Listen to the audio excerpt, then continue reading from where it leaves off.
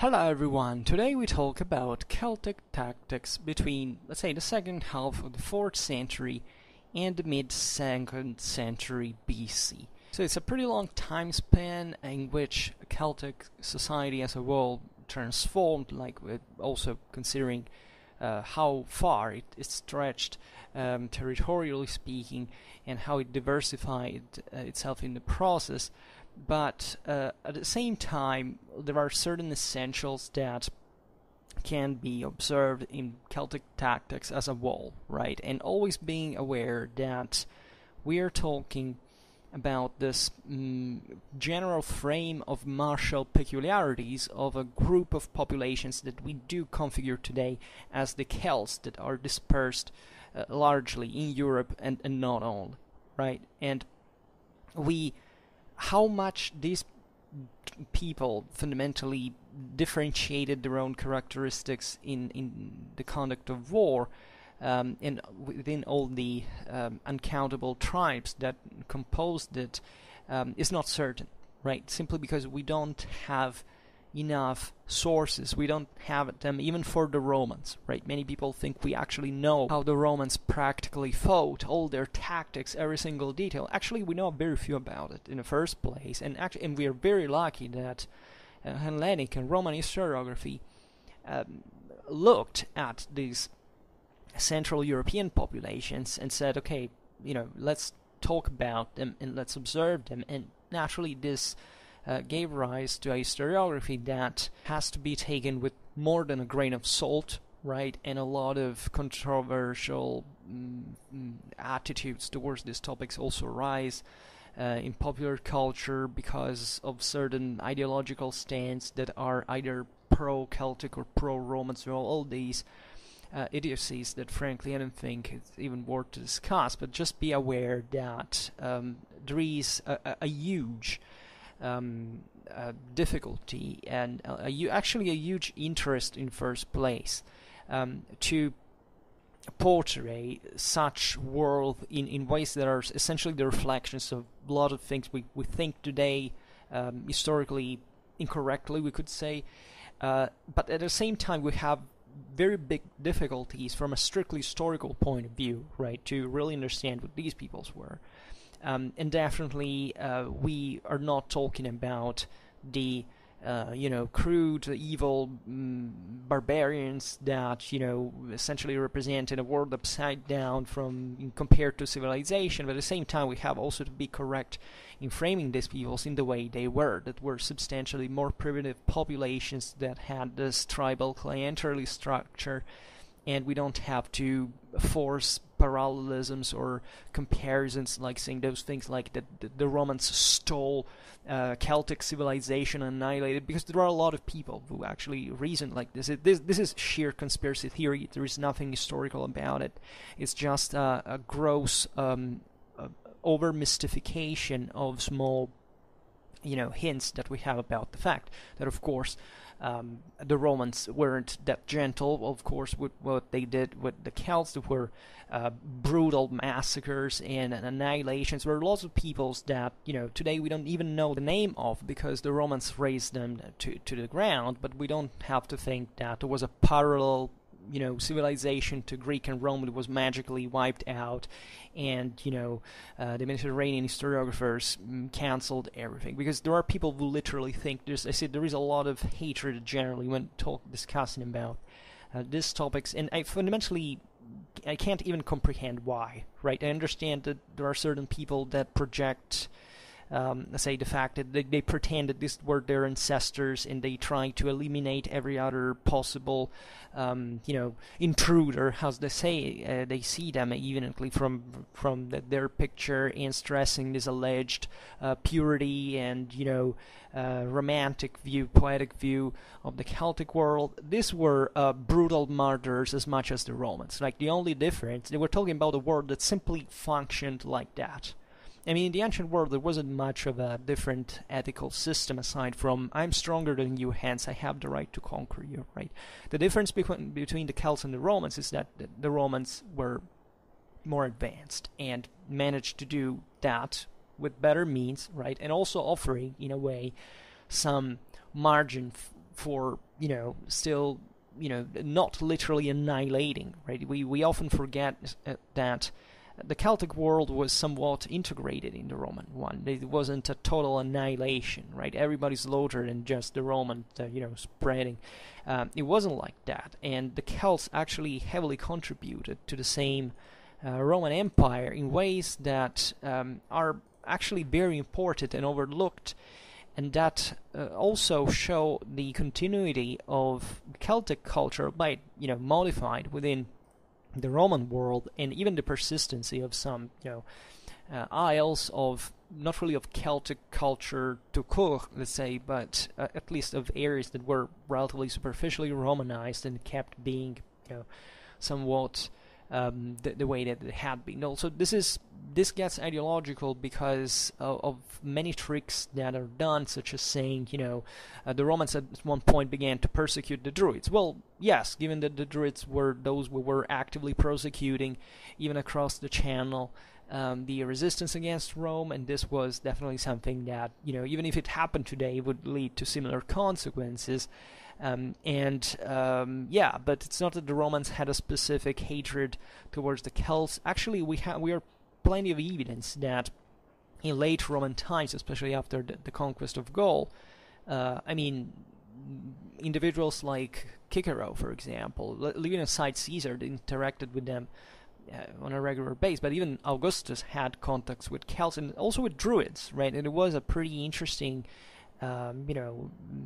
dialogue between these cultures, and not everything has to be seen just as a pure evil or annihilation or colonialism seen through the moral filter 2,000 years later, right? So aside from this introduction that I always need to do when we talk about Celtic history, because it seems that, I don't want this channel to turn into something like I talk about a specific people, hence I'm, making propaganda in favor or against certain others, right? And this is particularly important to understand, as I haven't found many let's say historically objective contents out there, and I think that by 2020 this is an insult to the dignity of human civilization.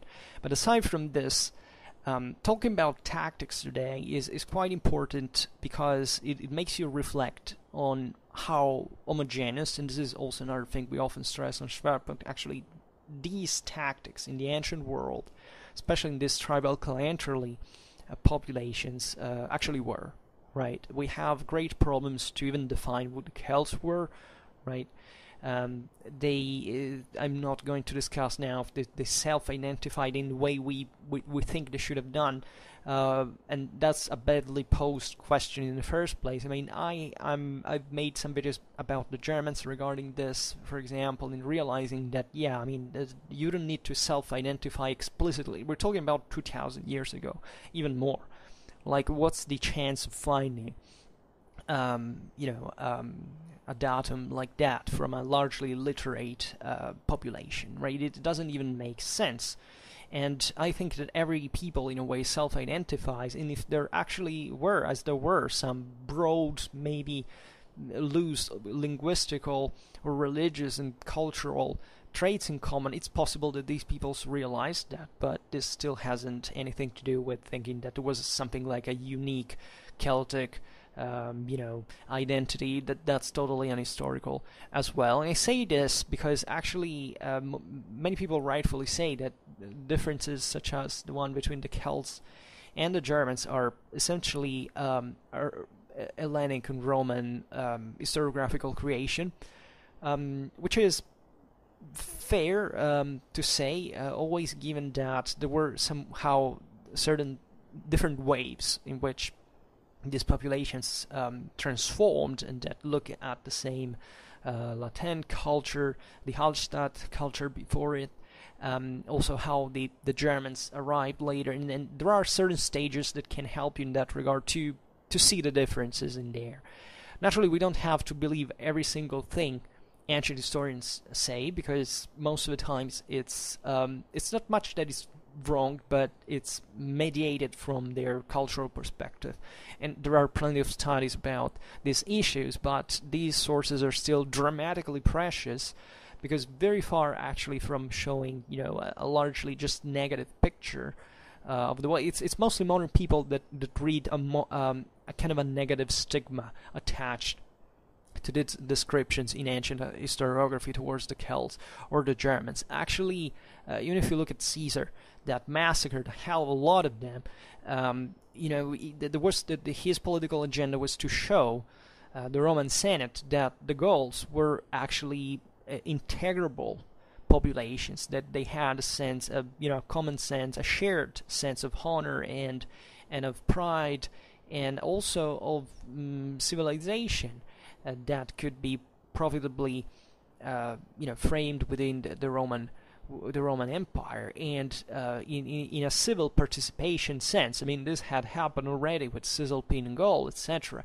Let's also be very aware that even those ethnical stereotypes, especially the Romans were so fond of, were built up in saying things like, you know, stressing, I don't know, the physical differences, like these guys is tall, blonde, the Romans short, dark, right? That was something the Romans were very proud about, actually, because it showed their moral superiority. It was designed to prove that point. That even if you look at anthropometrically at these populations, I mean, they were pretty damn similar in many ways, especially the Atlantic populations that we call as Celts were largely actually not descendants of the Celtic invaders, but essentially they had culturally Celticized, and it seems that, you know, the average Celt, even if it doesn't mean much, actually it was like 1.7 meters tall on average, like, which is fairly a lot for the time. The Italics were somewhat shorter, but, you know, not so much, just some inches fundamentally. And this whole idea that even the Romans and the Celts were so different, and it's another myth that is fueled exactly by those who want to oppose this clash of civilizations, that didn't actually happen as such at the time.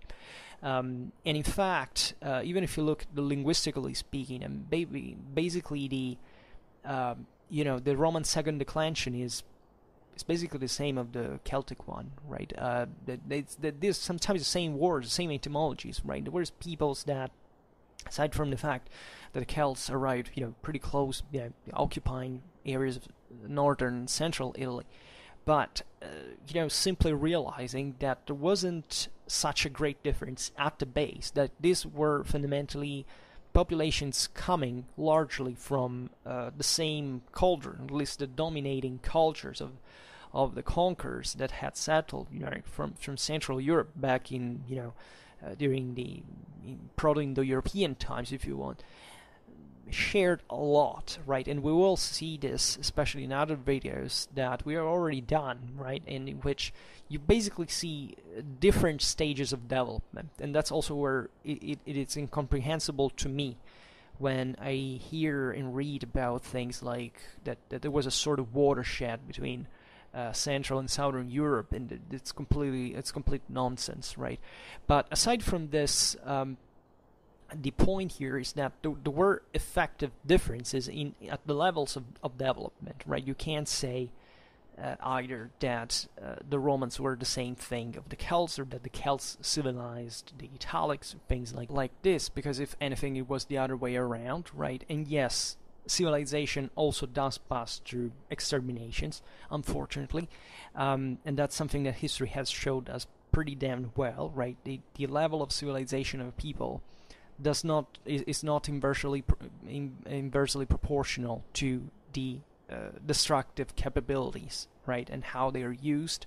And this is not just you know, the Roman historians try to obscure Celtic civilization. No, we know that from archaeology massively. I mean, we recognize overwhelmingly well that, you know, certain populations of Central and Northern Europe were far behind in terms of development, right? And even if they, you know, were more ahead on, I don't know, think about the famous chainmail or metallurgy. I mean, even the Sarmatians were far ahead than the Celts to them, but we don't think that the Sarmatians were, such a developed civilizations, and, the Mediterranean was just, being at an equal level, right? There are obvious hierarchies, and if you don't recognize them historically speaking, you're going to have a very serious problem, because that's what our civilization today, which has incredibly and radically sophisticated means of historical inquiry, shows us without any shadow of a doubt. So to insist on these readings, it's first of all, it's stupid and ignorant, but in the second place, it's also an insult to the people that someone tries to magnify, because you're essentially denying the historical reality that lay behind them, right? It's not that if the Romans were more advanced, the Celts had to suck. This is basically a crypto, if not openly racist ideology that developed in, certain parts of the world in the mid-19th century, that ever since has obsessed a large amount of the Western world in saying, if a population is more advanced, they're superior, and the others are just a bunch of barbarians, right? If anything, the problem is you. Today, in the 21st century, reasoning still like that. The Celts were what they were because they existed in a specific context, and they wouldn't have sense in a different context. So the comparison between civilizations is not a race between who is the best and who you have to take most pride for. That's what a 12-year-old kid with crazy hormones is obsessed by. A healthy adult, a psychologically healthy adult, is a person who simply reads this history and is able to say, okay, well, we have this evidence, we have to realize things were in this way. So if you're a Celtic fanboy, as much as you're a Roman fanboy, and you pretend to find in this channel a support to your delusions, go away. Because here we talk about history and not about the world of fantasy that many adults also live in, probably to cope with their personal failures or I don't know what. Aside from this, talking about Celtic tactics is fascinating, right? Because what I was saying before is essentially, look at the Germans, right? And you don't see much of a difference, right? When you look at European tribal warfare, in this times, you see that the essentials are pretty much the same. Hell, even if you look at where Rome basically emerged from, very far from being a sort of copy of the Greeks, was essentially a military tribal culture, and actually shared a dramatic lot with the Celtic world. Even if you look at an Italic panoply of the 5th, even the 4th century BC, basically the same weapons the Celts used. Right, in terms of comparison, they had different maybe forms, different they came from different backgrounds, but the essentials of having, for example, this large the spears with very large blade, and which is apt for very sophisticated fence, and swords of 80, even 100 centimeters long. It's something you find among the Celts as much as the Italics, etc. Other populations of far north, the Germans, are still somewhat in, they have to enter the Iron Age proper. I mean, it's very interesting indeed to see how the Celts emanate this effectively military culture, especially metallurgical one, and a question one also by some degree, which of course did influence even Roman military culture and the one of the Germans, right? What you see also in the late Empire, in talking about the continuity and the legacy of the Celtic world in the Romano-Germanic armies, is an astonishing amount of Celtic legacy of devices, technologies in some form. Yet we have to frame them correctly in a world that didn't go beyond a certain stage of development, right? Basically, the most advanced areas of the Celtic world were the ones of Central and Southern Gaul that were more exposed to the Mediterranean civilizations and wealth, and they had more stratified and complex societies, right? And this also partly, in fact, increased their that got closer, for example, to they went into proto-urbanization in some form. something very modest after all, but that's somewhat an exception, that you can find many other hill forts, the so-called oppida by the Latins, scattered all over Central Europe especially, and this based trade net of relations. But let's be honest about it, these are still largely primitive populations. There are isles here, it's not even a geographical thing. There are areas that are very close to each other in which there are astonishing differences in the level of development, etc. And this will be very important also to, let's say, to channel the Roman expansion, right? The so-called Celtic road network helped greatly. The same Romans invading Gaul, for example, and this concrete centralization around certain oppida was also a way to manage better the area. Gaul has been, say, it's an easy area to control once you've conquered it. Exactly because of this pattern, even in the Middle Ages, but even during World War II, because of this specific political, social, infrastructural articulation of the territory that does have a Celtic legacy. But the point is that, differently from how certain people think, also because they largely interpret some sources, the military models of the Mediterranean world fundamentally didn't invest the Celtic warfare as a whole, right? Even when you see, I don't know, these big centers like Marseille in southern France, and you realize that, as it happened basically with all the other Greek colonies around the Mediterranean, that their political and social models didn't go much far inland than, I don't know, 30 kilometers, right? And this continental proper areas of Europe have always developed, retained, as even throughout processes, more incisive processes like the one of Romanization, a certain specific agricultural, pastoral character that has survived even in the Middle Ages, and so on. That is to say that Celtic warfare in this regard is pretty homogeneous. There are not sensible differences, right, between the Celtic populations during these centuries. At the same time, Celtic warfare, however, underwent some transformation. Many people, as we'll see now, place a lot of emphasis on the so-called heroic character, of Celtic warfare, right? But technically, in the immediate pre-Roman times, actually, the heroic eddas in the wide Celtic world actually survived more or less only in Britain, right? We should stress that the heroic combat in the common Homeric acception in reality has never existed, right? Just like it will happen again in the Middle Ages, that the heroes were always accompanied by a retinue, and the duels were the exception, not the rule, right? So even if you look at the Celtic world as a whole, there were areas that, the Celts occupied fairly populous areas. I mean, you think about the Gaul as such, I mean, those were some of the richest and more populated areas of entire Europe.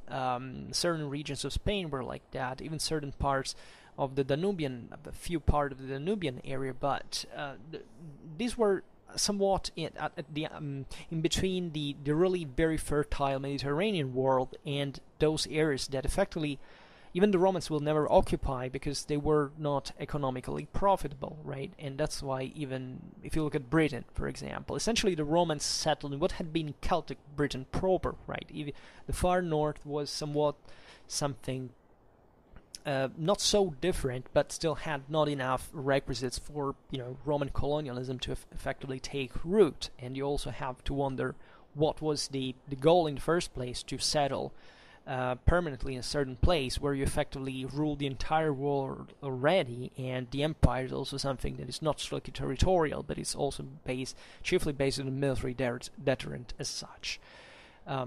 So we should get used to focus also on these other important areas.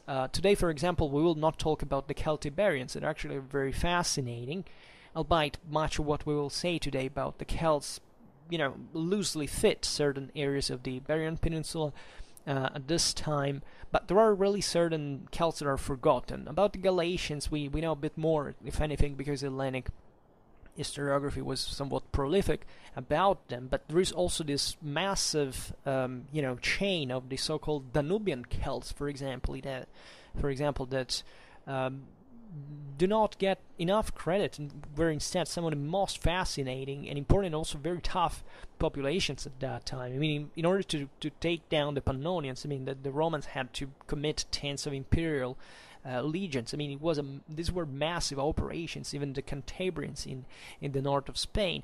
I mean, those are parts of this Celtic world that are actually forgotten for some historiographical reason, indeed. But even if you look at the Gauls themselves, they are by far the most important Celts, historically speaking, right, given their relevance. Well, they also do not get enough credit, recognition. I mean, they're actually very fascinating. But I would like to start effectively from this whole heroic Eddas thing and where it starts from, right? So, first of all, we have to realize that, if you start from the 5th or the 4th century BC, naturally the Celtic world at this point is still very, first of all, is more primitive than it was later on, right? Especially when it had, been influenced chiefly from terms of material culture, not in their political and social structures by the Mediterranean world. We will see this better when we talk about the weapons that were employed in here, because many people are convinced that if you use a certain weapon, it's because you must forcibly fight in a certain style that is where that weapon comes from, right?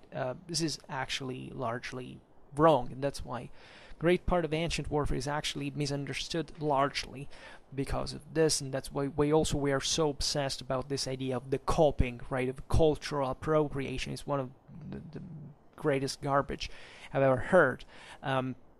There is no pride in that, in stating something like that whatsoever, because if a people is able to integrate something from another population, that's called civilization, effectively. And guess what? Why? We were talking about the Romans as more developed, right? Not because they were weak by stealing other people's cultures, but because they had a freaking political and social system that allowed them to absorb the best of other peoples and creating an original synthesis that allowed, in fact, to achieve what no other people out there had ever accomplished. But that's another thing we will discuss in another video. We have already discussed partly, at least, in other videos. But the idea is that, the Celts from 400 BC loosely begin this massive, the Latin period, if I'm not wrong, starts roughly between the mid-5th century. So by that time, actually, the Celts begin to expand from this Central European area. We're talking chiefly about what would be today's southern Germany, Czech Republic, Switzerland, parts of the Rhine Valley, and eventually expand all around, right? And actually, the movements of these peoples are very difficult to track previously to this. If you take even the Celtic migrations in Britain, you realize that there were waves that went on for centuries. Like there were Celts far deep into, the north of Britain, let's say, that had somewhat assimilated also with the previous populations. So look at the other Celts that were coming, in the 2nd century BC as, complete foreigners. Like they shared something with them, but even here, what does Celt mean in the first place? But it's fascinating because, however, from 400 BC, you have this mass migrations that are quite important. They arrive up to, especially in Italy, northern Italy, the Danubian area. They arrive as far as Asia Minor. As far as I understand, also it was the Celtization of Gaul, and as far as I understand, the Iberian Peninsula, more than seeing massive Celtic migrations in them, was so a process of sort of Celtization. Now I don't want to enter in of their culture in part, largely, by the way, because there is a great impact in there, but there's also this blending with local military customs and a certain kind of original synthesis in there. But as we said, once again, that we will leave that for another dedicated video.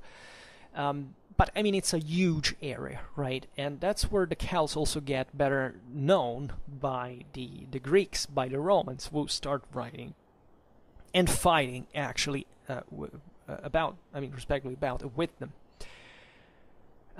So what's the idea? Well, is that if you look at migrations largely in tribal cultures, is that you have a phase in which essentially these populations are hungry, right? For some systemic reason, they are many. They don't have enough land, so they go out and search for it. This is also the Indo-European migrations in a nutshell, right? This had happened also for, I don't know, for the same Greeks, for the same Italics, for the same, what would happen for the Germans in the same way.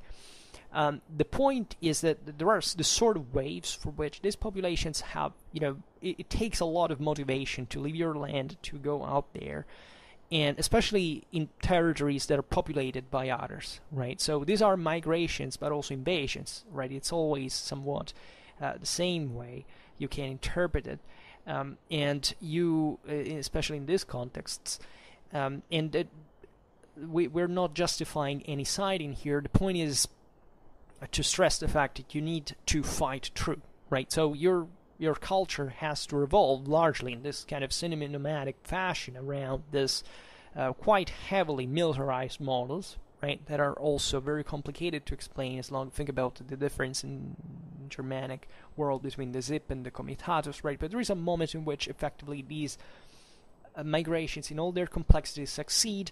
These people settle down, they mix with the locals, and they organize these societies in a more complex way. This is the case of the Gauls, for example, right? And in this previous phase, though, that's where the point that there's not a huge difference. I don't know what the Germans will be before, right? We're somewhat similar. We're cousins.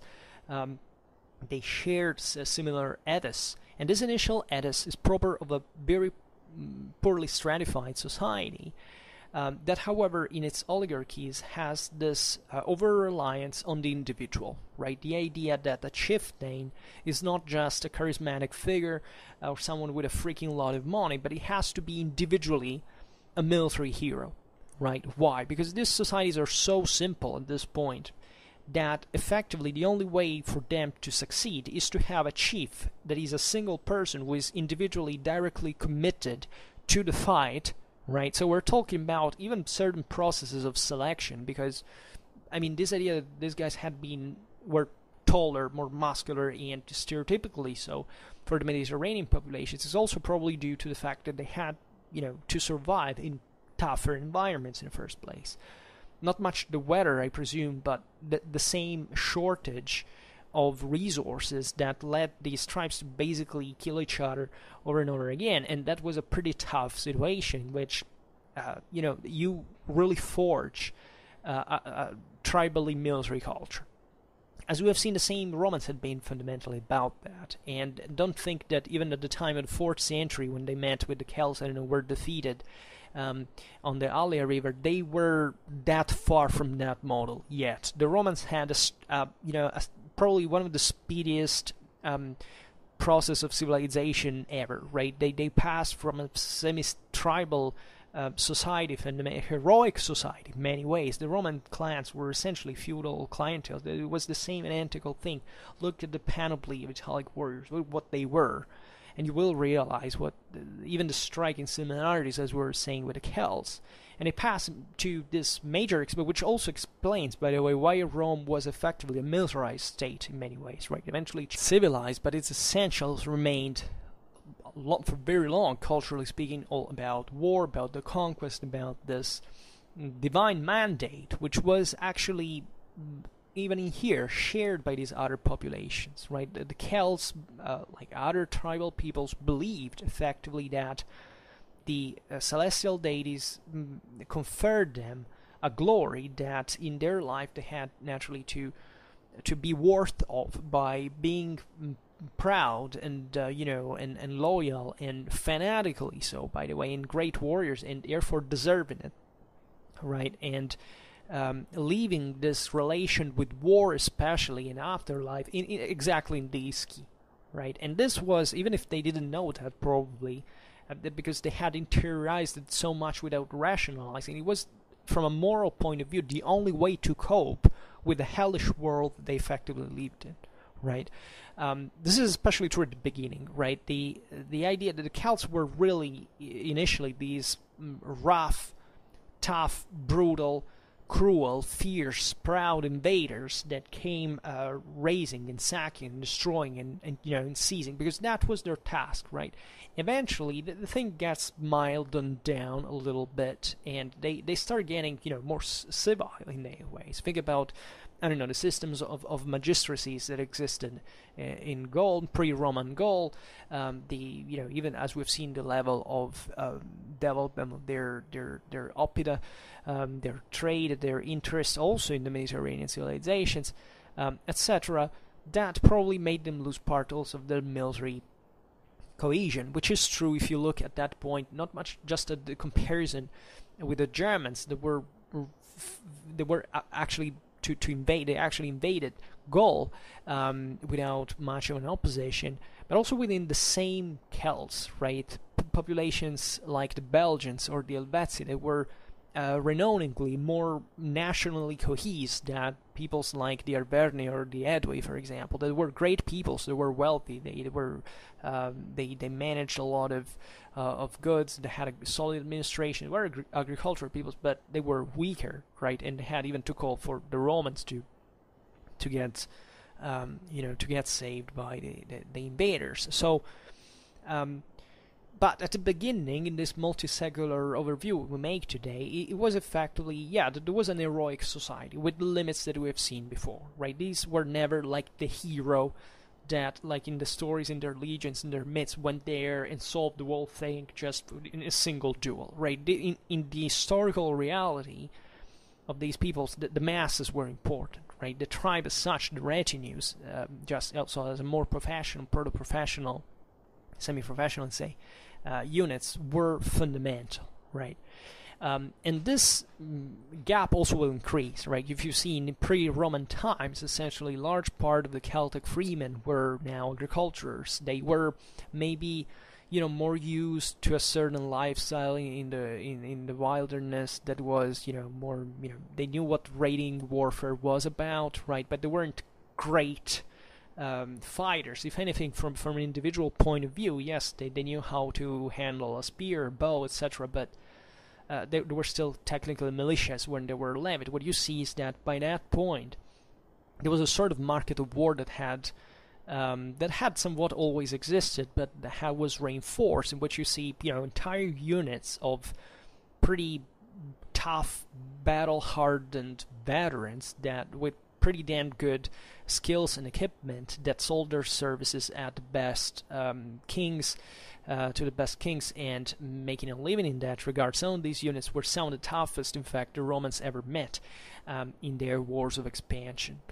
But at the same time, and that's what I would like to stress today, that level, there was a lack of concrete political cohesion, right? The Gallic wars are dramatically, speak for themselves, but this is even more so for those peoples, those Celtic populations that have remained even more behind that. I mean, look at Britain, right? The British Celts were in absolute terms the ones with the lowest military average of the whole Celtic world. So the point I'm making is that, you have to understand the strong heroic ethos in Celtic society that ideally favored single combat, that also saw the continuity of certain fighting styles, for example, chariot warfare, right? That's most Celts themselves had abandoned some way from the practical use, but those were, chariot warfare was something that remained in the most depressed areas of that world, like it remained in the Sahara populations of North Africa and Northern Europe. That's what it was. Already Central Europe during the Celtic period had largely abandoned that as a functional thing, or at least had already improved it in a more, towards the heavier model that had somewhat, exceptionally survived in certain Hellenistic contexts, but, in a very different way from the origin. But we'll see it in the end. But this tribal societies naturally were characterized by this spirit of would make them fundamentally in this heroic mindset. Even at a lower level, right? This idea of even champions advancing from the ranks to challenge the enemy to fight. You have always to think it was with other people around them, right? And we're talking about Celtic armies in this context. You have to think literally of hundreds, sometimes, of bands, even of maybe just 10 or 20 men, right? They were reunited for the occasion of a large battle, right? So the idea is that how they were deployed and organized was something that largely depended on factors like that, for example, had nothing to do with geography. There were a lot of people who think that, I don't know, the close order was more typical of the flatland Celts, while the mountain ones fought in a certain open, semi-close rank. These are amenities devoid of any foundation. It's way more correct to say that we had more time to deploy, we had the most cohesive leaders, the most solid men, either because they were well rested, fed, or loyal to the chief, could deploy in a closed array. The others literally has randomly it could randomly happen, right? Finding an order in these armies is very, it's not so difficult like the stereotype of the Celts attacking like with other barbarians actually in open formations without any order, right? This is a myth, because actually all these populations actually fought in a somewhat closer array, and they naturally maintained things like unity of command, cohesion, mass, right?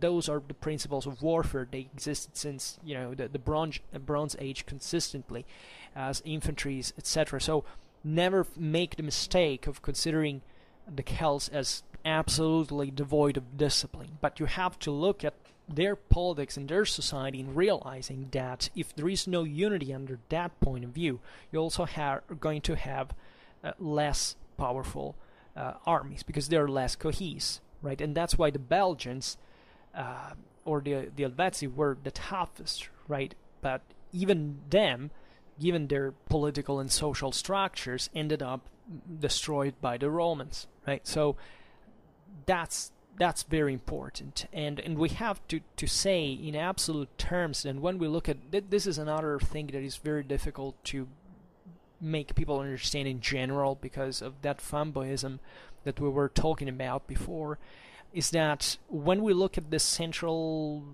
European populations and the tribal world in general, and we think that these guys were somewhat tougher, right, and that's what makes the difference. Well, at an individual level, it is true, right? It's surely true that the average warrior, the value of the individuals was pretty damn high, considering other people's standards. But when we're talking about the complexive military quality of a formation, that's wholly another thing. And I'm sorry to say that, but this barbarian population they were scarce, they were poor in terms of military performance. There is no other way to put it. It's simply a matter of organization. So this doesn't mean either, and that's another thing that we must understand, that you can't be defeated by them. What about the Zulus against 19th century Brits, right? That's a pretty good example of how that can happen still, and that has nothing to do with, that people will always win. There are a lot of people reason this, like, I don't know, an army of Romans had to destroy unavoidably these peoples. No, actually not, and it didn't happen. Many times the Romans suffered striking defeats against peoples like the Celts, or the Germans. This has nothing to do with the average military quality of these people that was, yes, structurally lower than one of the Mediterranean civilization. So there is nothing to do with that, right? This is another passage that if you don't get, we're going to have a problem, because basically there's no other pattern of historical interpretation in that. And many people take this as a legitimate offense, right? How dare you? These were my ancestors. Well, I'm pretty sure they're my ancestors too, but I still don't give a damn when I have to assess, in fact, what they really were. That's a way of respecting them, right? Of portraying them from an historically correct point of view, right? And if you just think that since these were your ancestors, you have to idolize them, well, doesn't make much sense, right? Also because, many people ignore what a genetic section of them actually is. There is a stratification of basically an immense amount of different populations. Neither most people don't think maybe they even exist at some point, but that's what we are. So this is not a race saying the Romans were better, the Celts sucked. No, right? But there is a truth that even if we can't get to precisely because we're messed up cognitively speaking, we at least can approach. And in historical terms, all the information we have hints heavily at that direction. That's how we realize it. And no, this has nothing to do with how the Romans were biased, right? This is a massive macroscopical evidence of many types that tells us that. So once again, don't take it personal. So it is, right? And I'm kind of embarrassed to be saying these things now, but I know that certain things happen, unfortunately, and that certain beliefs are held, and it's shocking, but it must be reiterated because many people may actually not know about this. So this whole tribal heroic character would effectively work for the Celts by giving them this, frenzy character in battle, leaping about, proclaiming their own heroic deeds and their warrior ancestry. Like we know tribal peoples also in other contexts, and that's how they behave. It's their vision of the world against yours. This idea of proclaiming their identity, their ancestry, in order to call upon them this, in fact, superhuman strength deriving from the deity, from those who have somewhat won of their lineage, the military glory, right? And this is very fascinating because it's a kind of double concept, right? That focuses in part on the individual, but also on its lineage and in this sort of cohesion that is the one that the guy is showing towards his clan with whom he's fighting with, right? This ties between their relatives, but also towards their chieftains, to whom they swore that their oaths of fealty with a deep conviction, because they were sacral bonds, as a matter of fact, were everything for these people, that their whole society rested largely on this, because in the absence of a more centralized statal structure, nobody could motivate them, discipline them, but themselves in this regard, right? It was not enough, but still this higher, this individual moral, this bravery, this fanatic courage, etc., was the compensation for that lack of collective discipline that other more developed peoples had known how to give to themselves, right? And you could imagine them in front of the lines waving their weapons and clashing them against their shields, quote, howling and singing as their custom was, shaking their shields above their heads and brandishing their spears, right? It was battles were a multisensorial experience, right? It was really the idea that within certain sounds, within certain names, spells, even in their tattoos, in their symbols, in their banners, the divine power effectively rested, right? It was partly apotropaic, but in other ways was also really calling, as we've seen, on themselves a supernatural power that would guide them in this furious attack against enemy lines, in which they usually concentrated most of their tactical effectiveness, right? That's another point that we have to explain, because simply these guys don't have effective logistical systems. So what's the point? They can't keep the field for a shorter time. They get easily weakened by the weather and other environmental situations. So they have to concentrate most of their tactical resources in this mass charges that essentially maximize their effect, as they're still energetic and motivated and spirited, and that is either you break with that charge or otherwise it's done. Like, because all the resources were concentrated in that single shot, and that's where also the stereotypic but somewhat fair depiction of the idea of the Caesarean legionnaire that stood firm and silent and orderly in front of these guys that shouted and cried and eventually ran this with all their strength. Even there, actually, the thing was much more movimented than we can think. The same Romans actually never forgot part of that same individualism that, in fact, they somewhat appreciated in these populations. I mean, the Romans admired those peoples who fought for their freedom, right? Which really shows this sharing of values that was at the core of these tribal societies at their origin in the ancient world, right? And the Romans saw, in fact, these peoples as somewhat more interesting, also in many ways to analyze. I mean, the Romans had a real interest towards the Central European populations. They would demonstrate in their historiography. Also there was this collective encouragement, right? And daunting of the enemy that was also based on, in fact, a mystics, right? A sort of effect to elaboration that involved sound, look, right? And this fearsome aspect that the other populations were effectively impressed by, right? There are other customs that are very interesting and connected to their religious views. For example, a Celt who killed an enemy, especially in a duel, would sever his head as a trophy, tying it to his horse as his harness, or sticking it on his spear, right?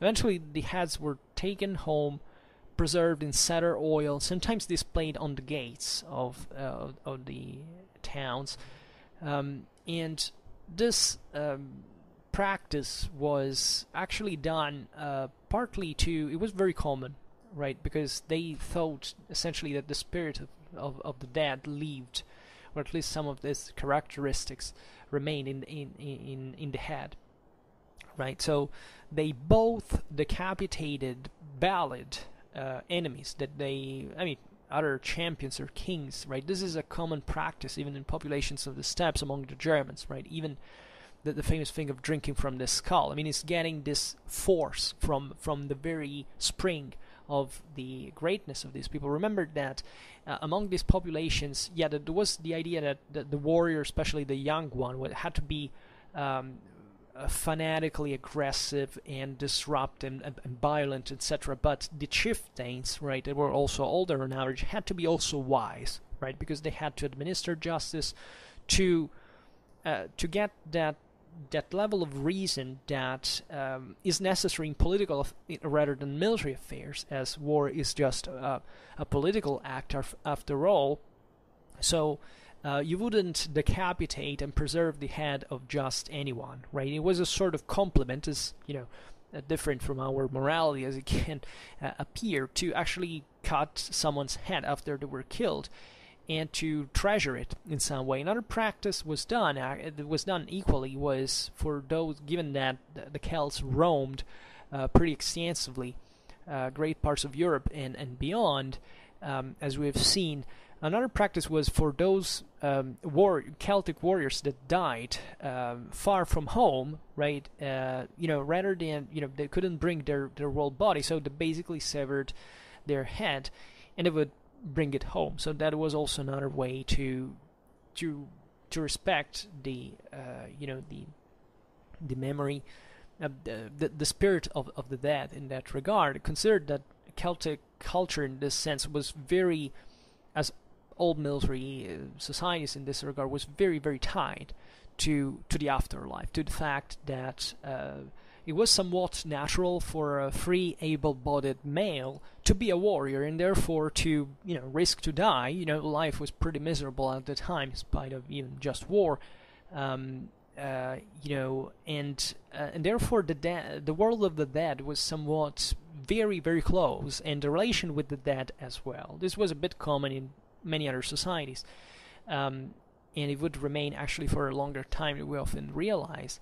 But even from the tombs of the dead, these mounds would essentially emerge certain form of cults, right? It seems great part of the Gaelic deities in Ireland, in fact, would emerge progressively from this tombs, right, of fallen chieftains, dead chieftains, or simply that were in that sense venerated because it was in their earthly greatness. They had probably left in their essence, in their tomb, that sort of divine power that was what only the only responsible for the earthly glory, right? The glory didn't belong to these people individually. I mean, of course they had earned it, but it derived from the gods, the god of wars especially. So the idea is that these individuals had, as mortals, had shared part of that greatness, and therefore these tombs would become sort of places of cult, right? And believing naturally also that the buried dead somewhat survived in the underground. So the world of the dead being literally that close, right, in the tomb itself. So this is very romantic and poetic in many ways, and once again it's a common practice in many other tribal populations, and this is somewhat typical, especially of the heroic phase, right? It later on, in this solidly stratified societies like the Gaelic one, there was also a sort of, I wouldn't say feudal world, right? It's an exaggeration to stress the comparison with the medieval time, but I mean the idea that it was a powerful aristocracy, and that the majority of freemen actually wasn't completely free anymore. They actually worked for them as agriculturists, which was sort of infamous life style. In fact, Caesar actually describes this, oversimplifying naturally all the various shades that existed also in this regard, that the Celtic world had two classes, right? One of the warriors, one other of the serfs, right? And it's often interpreted like, no, because serfdom and slavery wasn't so widespread in the Celtic world. Well, I mean, technically, yeah, it was in the sense that these were peoples who were not so affluent to have so many slaves, like, I don't know, a Roman senator could have his own latifundium, so in that sense it was not widespread, but of course slavery was normal. And but here what we care about is that the same freemen in a way had become at least clients of someone more powerful, that at that point was the one who had the pride of being the warrior, right? And there was also a hierarchy. This influenced even the battle arrays. I mean, in the front lines, the greatest men of their societies had to the honor of serving in first line. The others came after, right? There was this fanatic bravery that had to be obstinated in every situation, albeit even in the reality is somewhat less ideal. There is a sort of process of secularization, right, to stress maybe excessively the concept, but yeah, I mean, even the concept of, as we will see, Celtic cavalry that was objectively important, especially among the Gauls, is somewhat not that there was so much pride in the tribal world to fight on horseback. I mean, it was a matter of status or prestige, but the ideal, just like with the chariot, was that the champion, the nobleman, would actually dismount to fight on foot. So also in there, we don't have to be, our view doesn't have to be distorted by the ideal that definitely existed in these cultures, but also the practice of warfare is somewhat different, because technically who fought on horseback was potentially a coward, because could flee away from the battlefield. Instead, these people had to fight to death, right? And this is, and you can't even hear, I can't stress enough how important this was, and as these clienteles, as we've seen, were actually kept together with this bond of loyalty, of fanatic loyalty. Like every warrior had the duty to die in battle before his chieftain, right? And the chieftain himself couldn't say, I'm simply the rich guy, I can do whatever I want, I even can flee from the field, I will remain rich. I mean, someone would have done that, but I mean, your figure were discredited forever because you were the leader, right? You were not just the military commander, but you were also the civil ruler of your community. If you fled from battle, you were worthless as an individual. I mean, you were literally scum. So there was an enormous pressure that the same society had learned to put on their leaders, right? And they were rightfully elite in this regard because they had the means to do their duty, right? And this is something that is noticed naturally by the Romans, by those who fought against them, right? And yeah, so as we've seen, often chariot warriors would be driven into battle but fight afoot, right? And this was also connected definitely with the cult of the duel, right? Think about Homer's chariot heroes who also fight dismounted are a close parallel. That there is also technical reasons for that. Reason for that especially in the archaic period, in the heroic period, if ideally speaking, panoplies were much heavier. I mean, have you ever seen what a Bronze Age warrior was loaded with, right?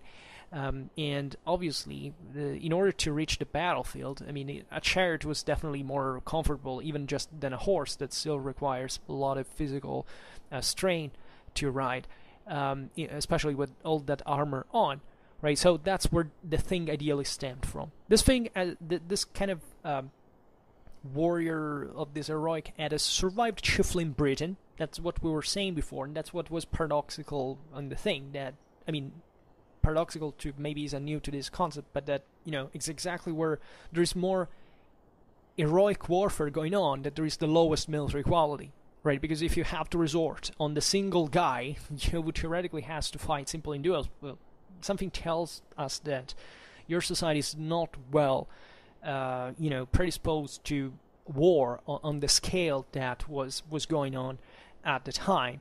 On the massive scale was going on at the time, was dramatically more organized, logistically, in terms of discipline, formations, tactics, collective discipline. I mean, all things that these societies couldn't have because they didn't have the structures to develop, right? There is also this very interesting concept, the trimarchisia, right, that described by Pausanias, which means literally the three horses, right? Pausanias says that basically each Celtic horseman was accompanied by two grooms, who, though armed and mounted, would halt behind the lines and not fight, right?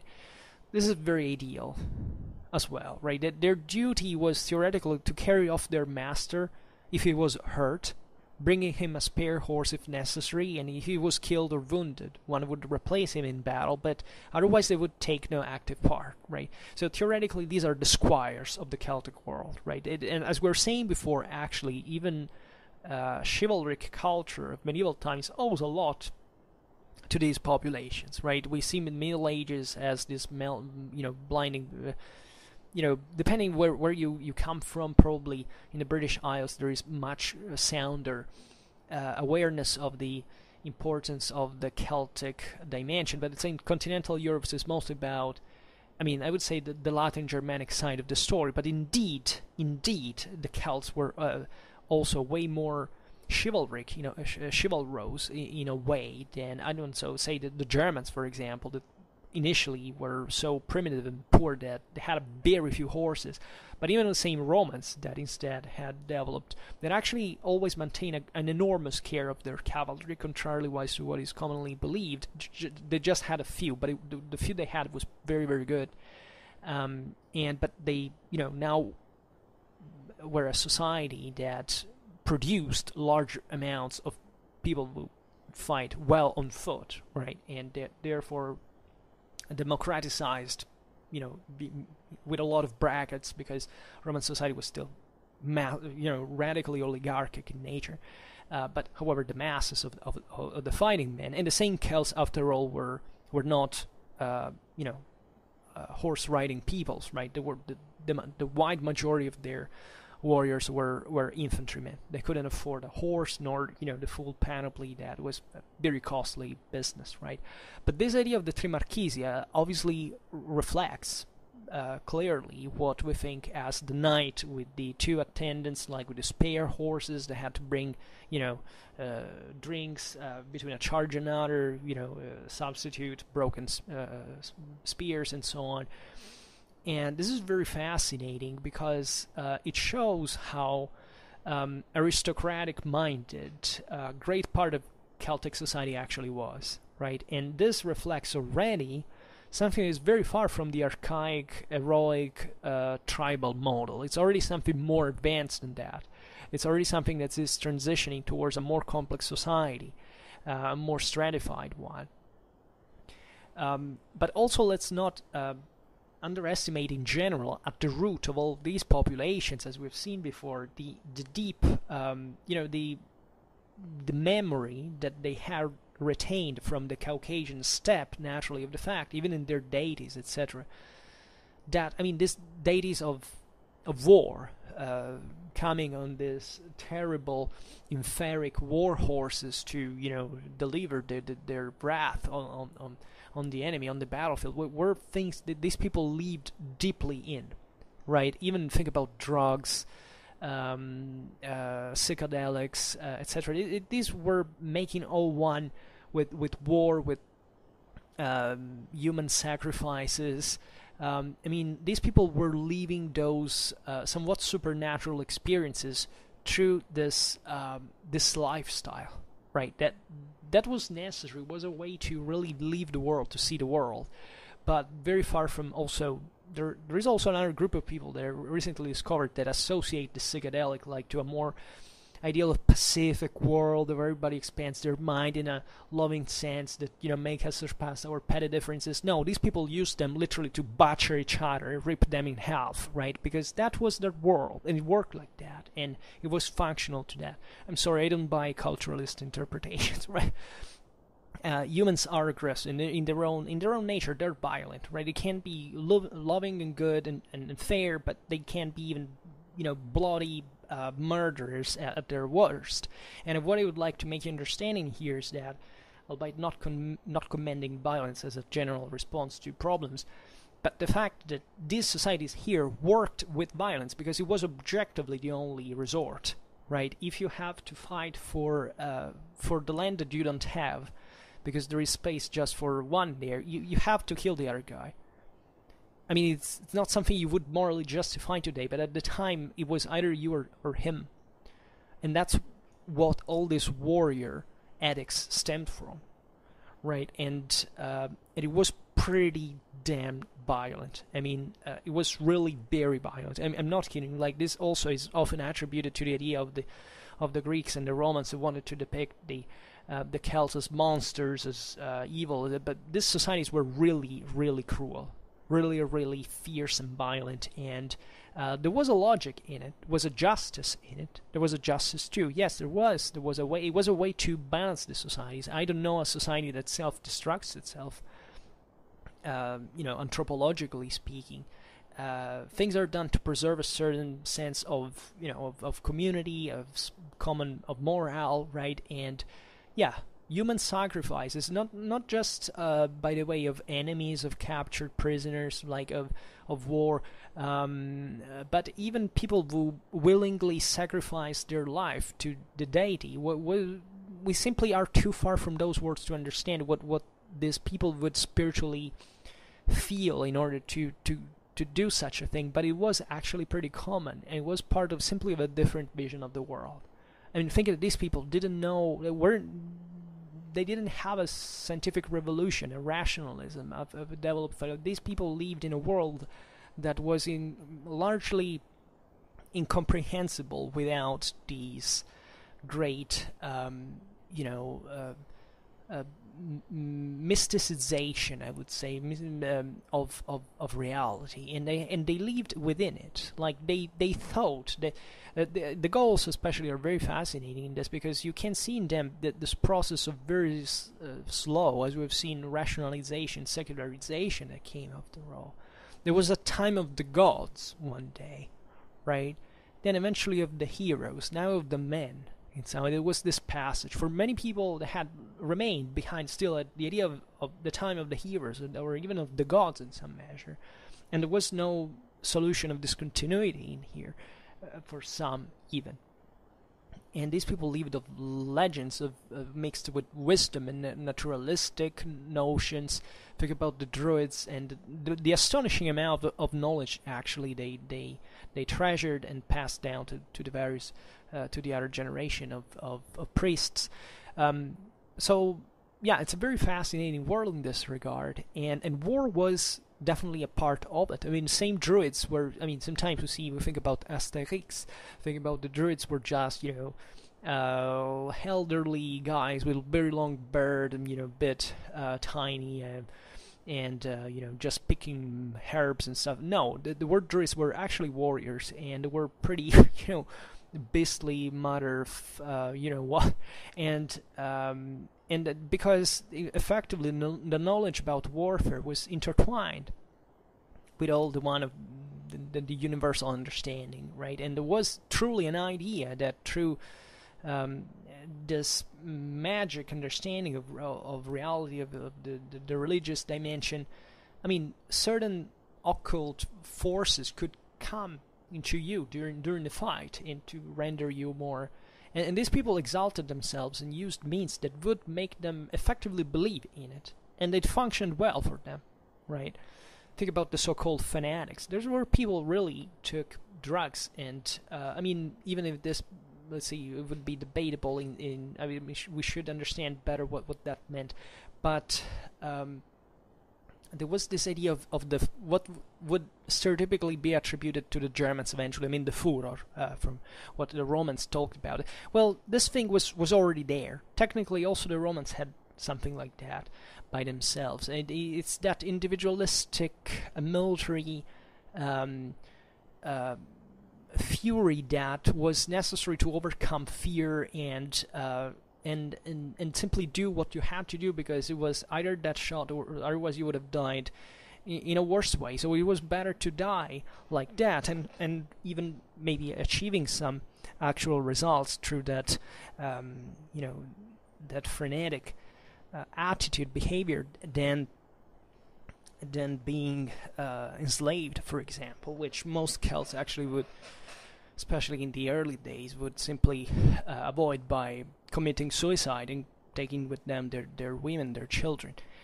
Because the idea of being unfree was such an humiliation, was such a loss of the God's favor, that it was better to die, right? To remain true to your beliefs, to your code of honor, to your because they believed, in fact, naturally, that there was another life beyond this one, and they would enter in that in the best possible way under that regard. And you understand, it's very military dominated as an ideal, right? That there is no, it's something that commits the whole society.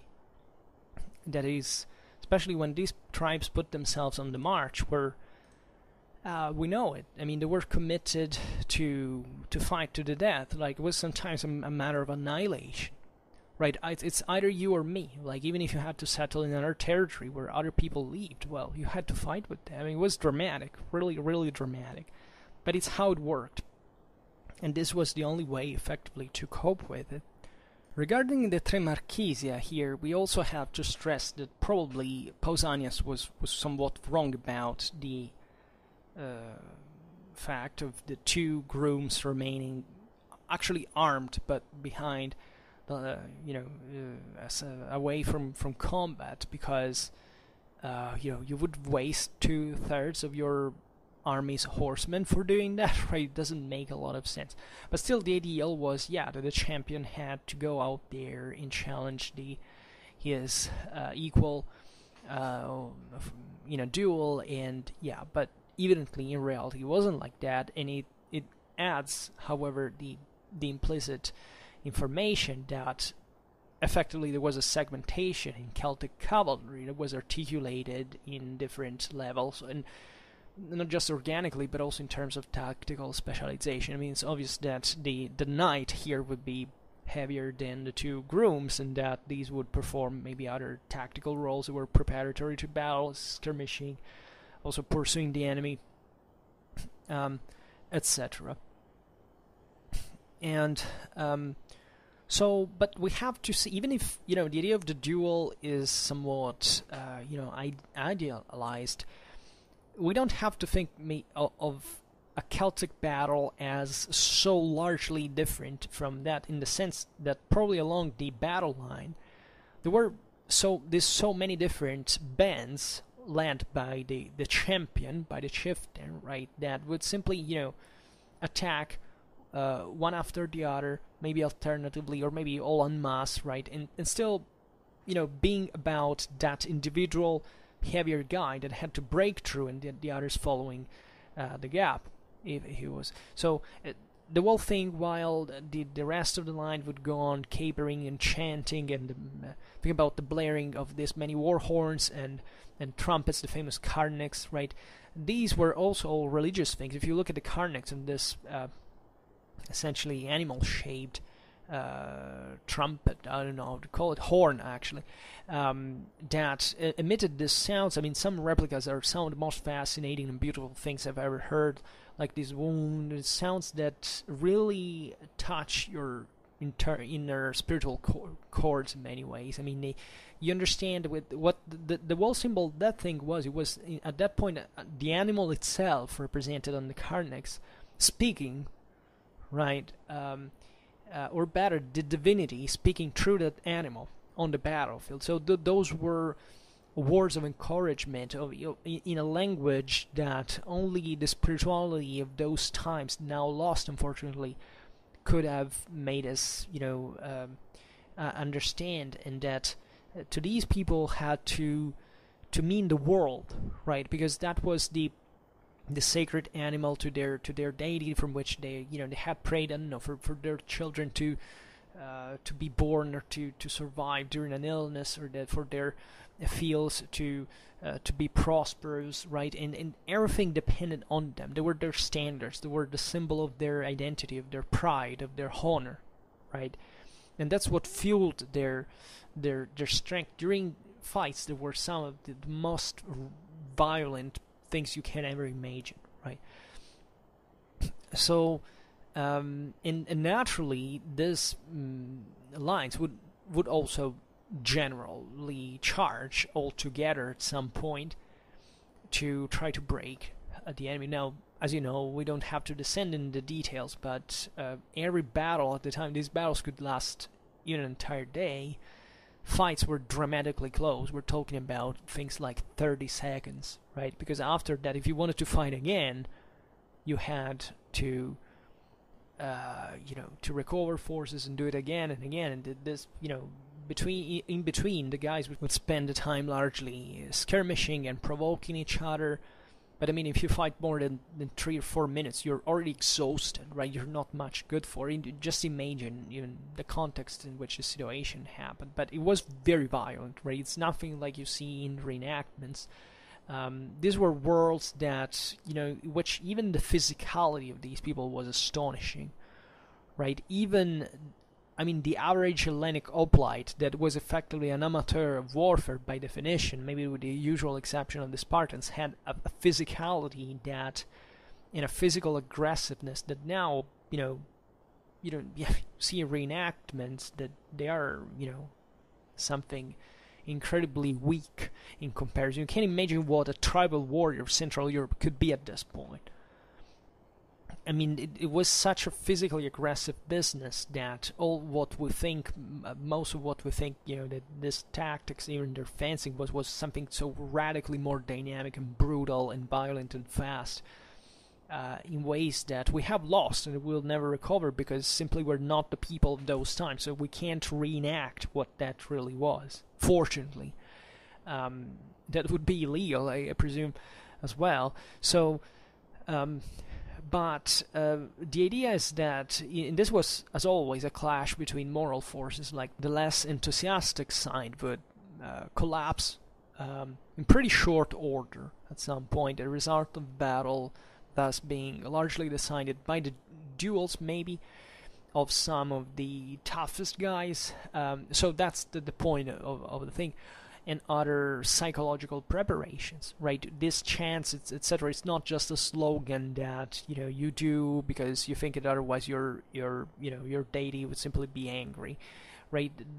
That's maybe the first reason for you to explain, but the point is that this chance and things were about really fueling the morale of your army.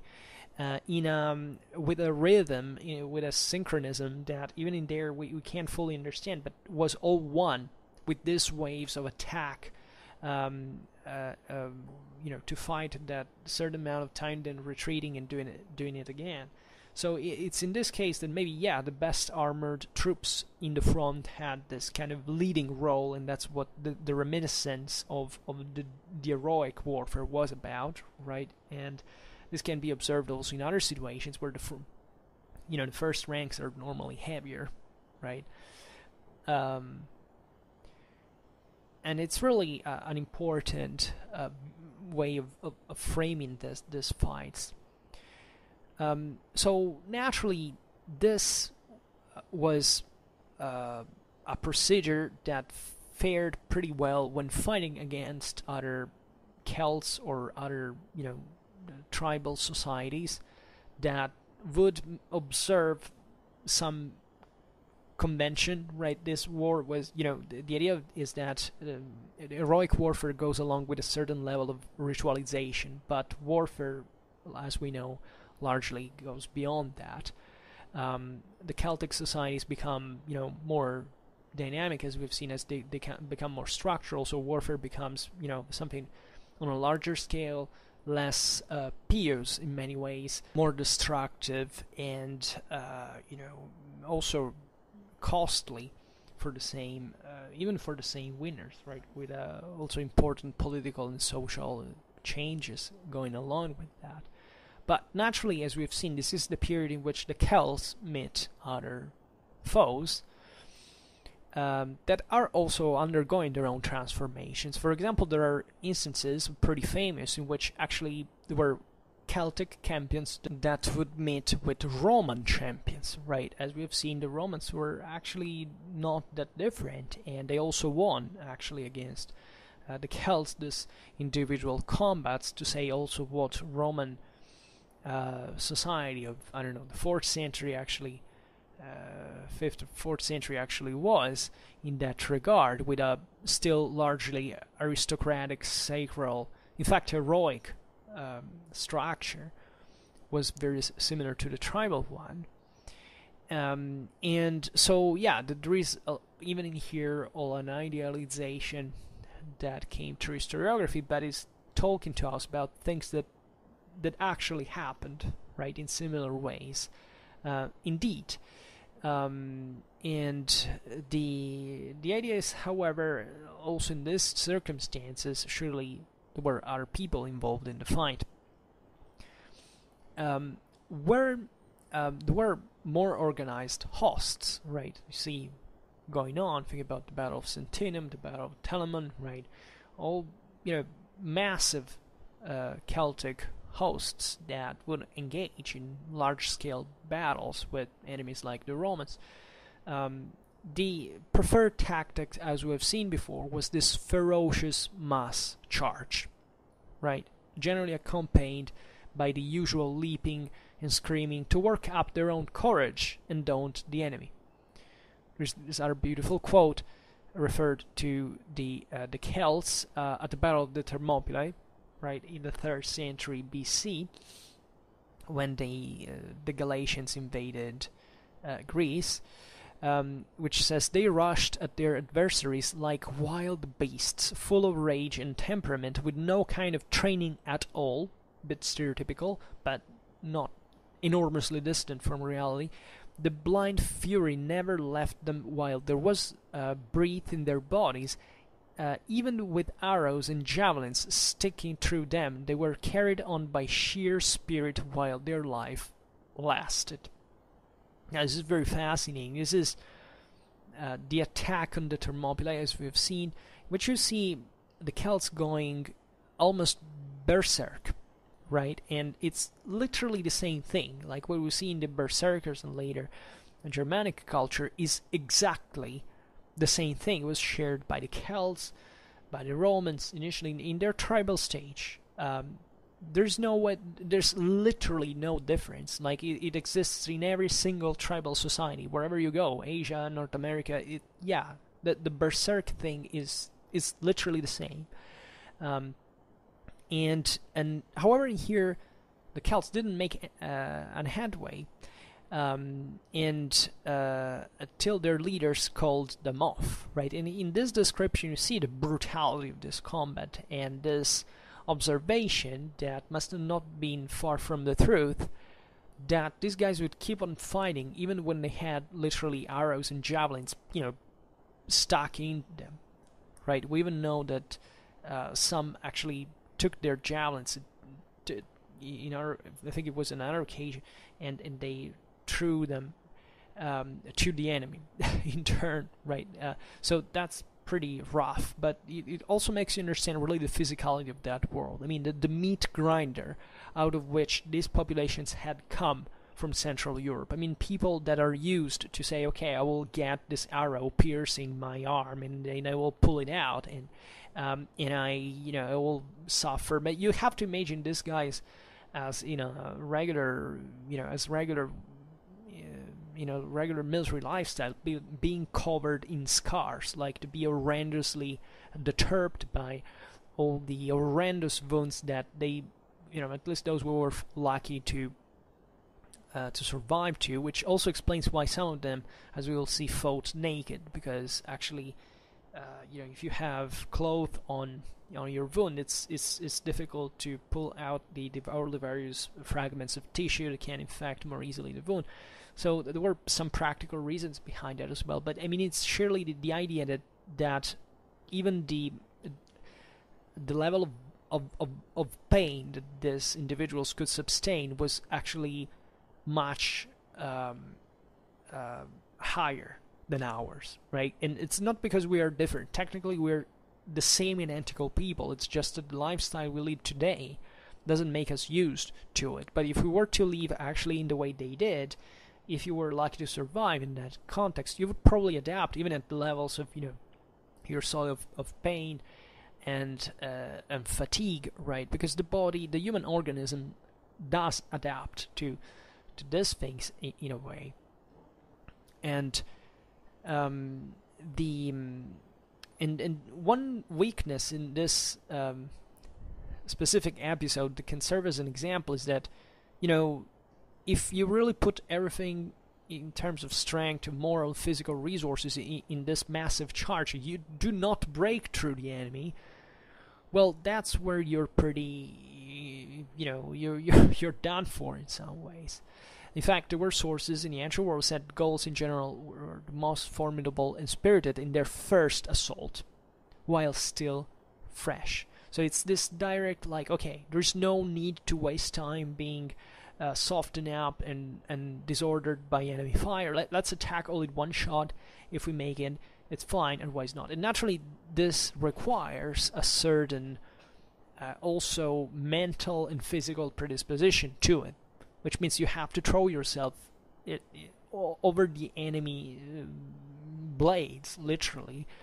And yet that may be your only chance of doing that, right? Consider what it means also in this context to, think about the average Roman legionnaire that fought in Gaul at the time. It was regularly armored, in metal and, with pretty effective weapons. Well, the average Celtic warrior would be an average tribesman, let's suppose, that would spend most of his life plugging the land and having a shield and a spear or two or three, right? And that's it. Maybe not having even any type of armor whatsoever. So think of what it means even from that point of view to go against a person who is covered in iron and that is drilled and trained. You must have hell of guts to do that, because you will be chopped down pretty easily, pretty quickly, by the way. So, but this idea of the mass that has to attack, and that in this mass there is all the ethos of the tribe, and that the various individuals are sacrificable, right? Because there were even suicidal rights in the same war bands, like at least is what the Romans say, that certain Celtic war band, we've seen it in that video we made about the Gaelic warrior with the Fiannas, right? Is that this idea that there were certain war bands of mercenaries that were devotees to their chieftain, to the divinity of their band, that while entering their life, basically their life didn't belong to them anymore. And for that reason, it was normal to keep up the spirit and the paradoxically, and the level of commitment to that lifestyle. It was horrendously brutal. They would kill every once in a while someone, say the last one who attended the warband meeting on a regular basis, just to say, while you enter here, your life does not belong to you anymore, because you're just a devotee of the deity. And that's what you are. And that's what, after all, military discipline is. That's how they, in absence of a larger military organization, they tried, in fact, to compensate it with this higher moral commitment, right? You can't perform complicated maneuvers, tactics, etc., like other professionally drilled units of other civilizations can. So at least we will overload you with this radical craziness and obsession about the fact that you will throw yourself against the enemy no matter what, and that will do for compensated, right? And consider that in the ancient world, in this regard, the asymmetry between a Roman army and a Celtic army was relatively low. That is, the Romans, especially in Gaul, won with relative ease, but we know that in fact that there wasn't that enormous difference, even in actual sheer strength, and much was compensated by that moral resource, right? So it's like in our military today, like you don't have to reason with your mind when you're given an order. Like you have to do it in how to perform it, but not questioning the order in itself. Well, these guys brought it that far to say, okay, your life doesn't even belong anymore, we will kill you for a trivial reason, just to show, the rest of the people we're not kidding here in the unit. And don't think that we're actually abandoned that from quite a long time, because up to a few generations ago, telling the truth, violence, camaraderie, in the sense of, putting people under very tough strains was the norm, right? You look at many militaries in the world, this is still going on, technically speaking, that the weakest especially is brought down and annihilated, because that's what the group wants. And the whole thing here is the group, because it's the group that saves your life out there. But in exchange for that, given that this is also divinely driven, your life depends on them, depends on the group, not on yourself. So this is brutal, but believe me, it does work. It does work in a tribal society, naturally. In a modern civilization, highly sophisticated strategic culture and technology and drill and discipline, you don't need that, fortunately. But still, in a society, these things happen. And they happen at many other levels that we somewhat are not aware of. It's like a bit with kids. Kids are pretty damn nasty, right? And you know it because either you were bullied or you were a bully. You know how evil you can be in a group sometimes. And the ultimate goal, you see there, that in spite of the losses and the injustice of the thing, that there is a sort of collective morale that gets boosted through that, so that those who are too weak tend to, in fact, to succumb and to have pretty serious problems, unfortunately. But the others, develop the thick skin that maybe in their lives even it turns out to be useful, which is ugly to say. But if you look at the thing in historical perspective, it's how societies largely work. Now, I don't know whether it's the best thing. I don't know. But this thing is somewhat natural in some ways. Maybe it has a reason, right, which is not justifiable, commendable, but at least we should understand it to see also how, okay, we get rid of it, but how do we compensate for it, which is an interesting, very fascinating question. But the idea is that you will fight to the death, right? And that especially you were under the guide of this charismatic chieftains to which you had sworn this oath of allegiance, and that you had promised essentially to fight for their life to the death, and also, right, that you had to emulate, because it was a shame for these soldiers, not just, I mean, to these warriors, let's say better, to not only to die before their chieftain, but also to do less than what the chieftain had done in battle. In combat, and that you would pay for in that regard, because if you had underperformed, chances are that you were the ones who got under and could even be killed or become an outcast. Consider that aside from these bands of devotees, there was also in the, let's say, in the civil, in the village, let's assume it in this way, in the zippe, the idea that if you, for example, if you fled the battlefield, I mean, you were dead for your family. So this is typically said for the Germans, but the Celts had the same exact thing. Your wife wouldn't, you would basically be ignored, and your only option was to hang yourself.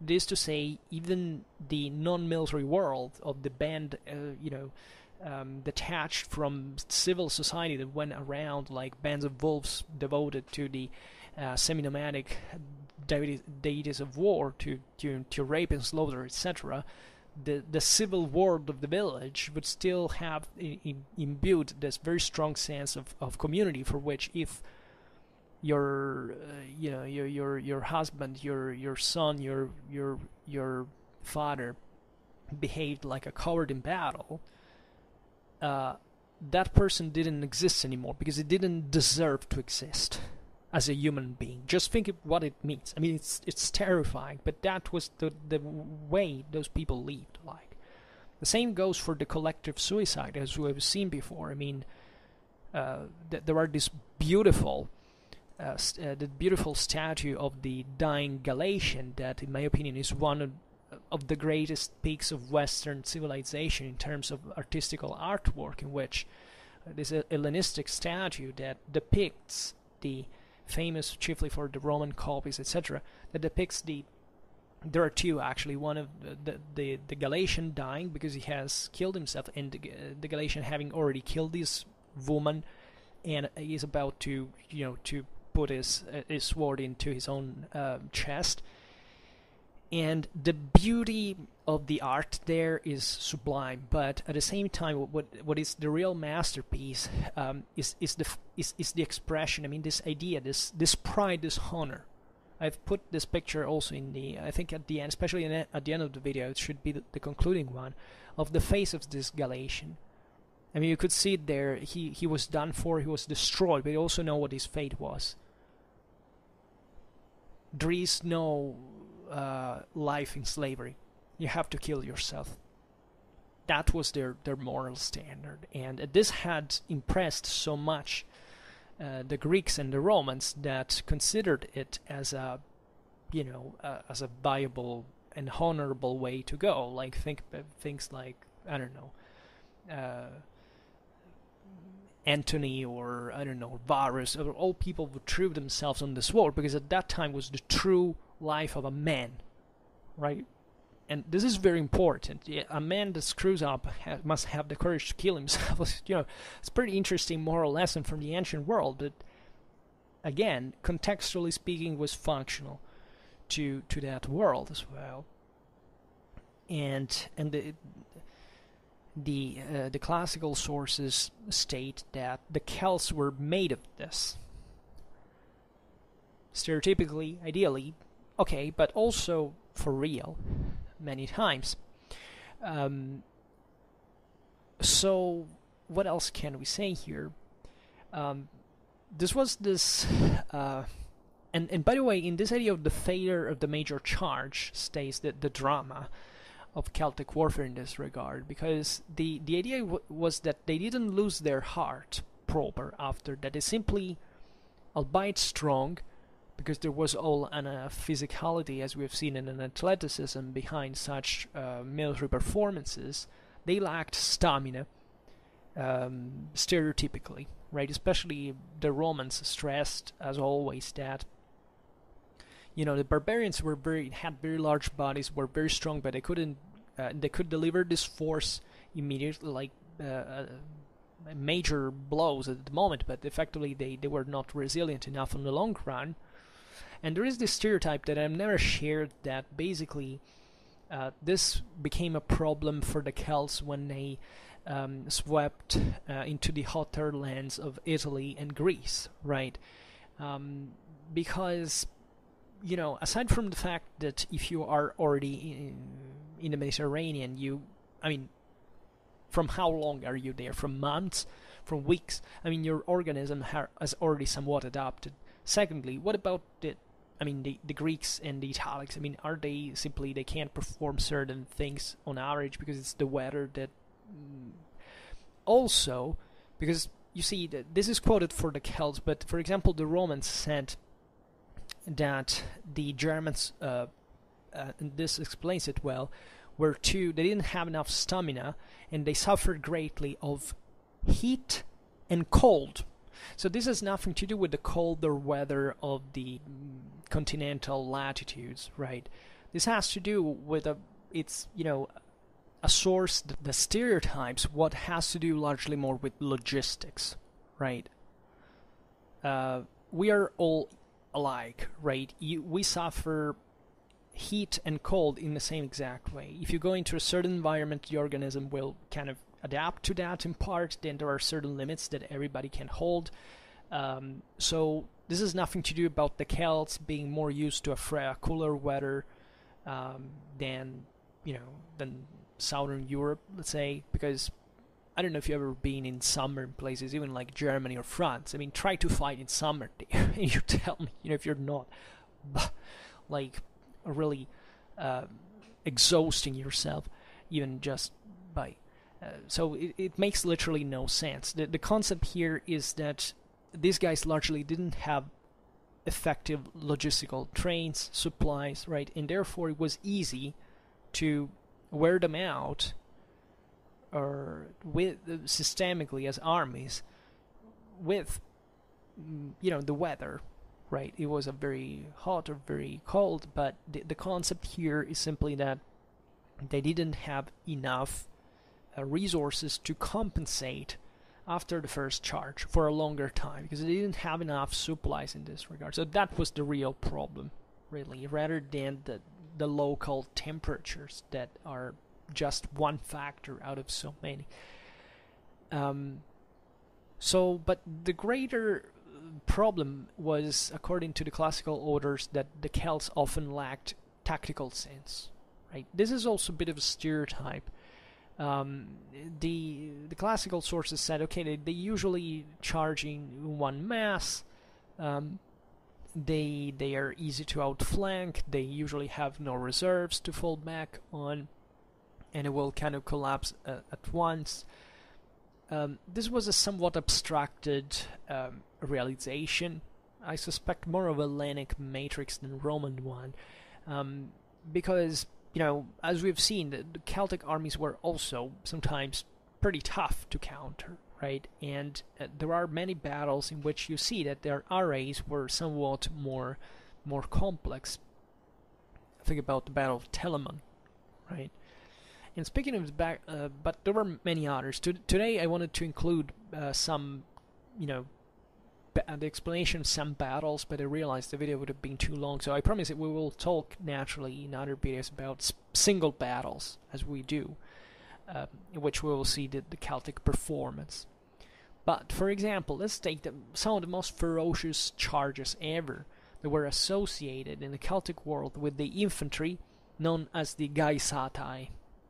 Now, these were guys who fought naked, who had a great heroic edus themselves. They were kind of almost beast-like, likely portrayed by the classical sources. Their greatest performance is, in fact, the Battle of Telamon, and where actually they were worn out by vain charges against skirmisher, right? Which, yeah, it kind of lacks tactical sense if these especially are your best infantry. And the idea, what were the Gaisatae? Why the concept is the Gaisatae are sometimes translated as spearmen because of the guys whom that was this weapon, somewhat similar to the Roman pilum, right? But the term has a different etymological root, which is connected in Celtic with the idea of the sacred bond of the war bands, right? So these were the Gaishatai would be, with some approximation, this ultra elite of young, robust men roaming around in the kind of typical Indo-European predatory fashion, and that were so toughened up by this life of warfare, essentially, that would make them essentially the equivalent of military professionals. Very often mercenaries employed also by non-Celtic powers, for sure. As you know, the Celtic mercenaries were widespread all over the Mediterranean for a long time. You could find them as far as Egypt, right? They were, sometimes we're also even very close to places like, as we've seen, in Asia Minor. They settle in there. You find them in Sicily. You find them even in Africa. I mean, among the Carthaginians, for example. They had visited Spain as well. But I mean, these bands were roaming around pretty much, and the reason was evidently that these bands of military professionals actually were pretty good, because rarely there were such good mercenaries, especially as infantry troops as the Celts at that point. This point specifically between the 4th to 2nd century BC, roughly.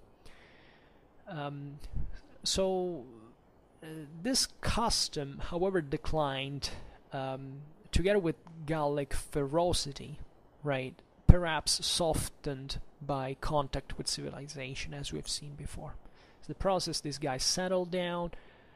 Their presence as mercenaries is connected, in fact, with the sedentarization of same Celts in southern Europe and in Asia even.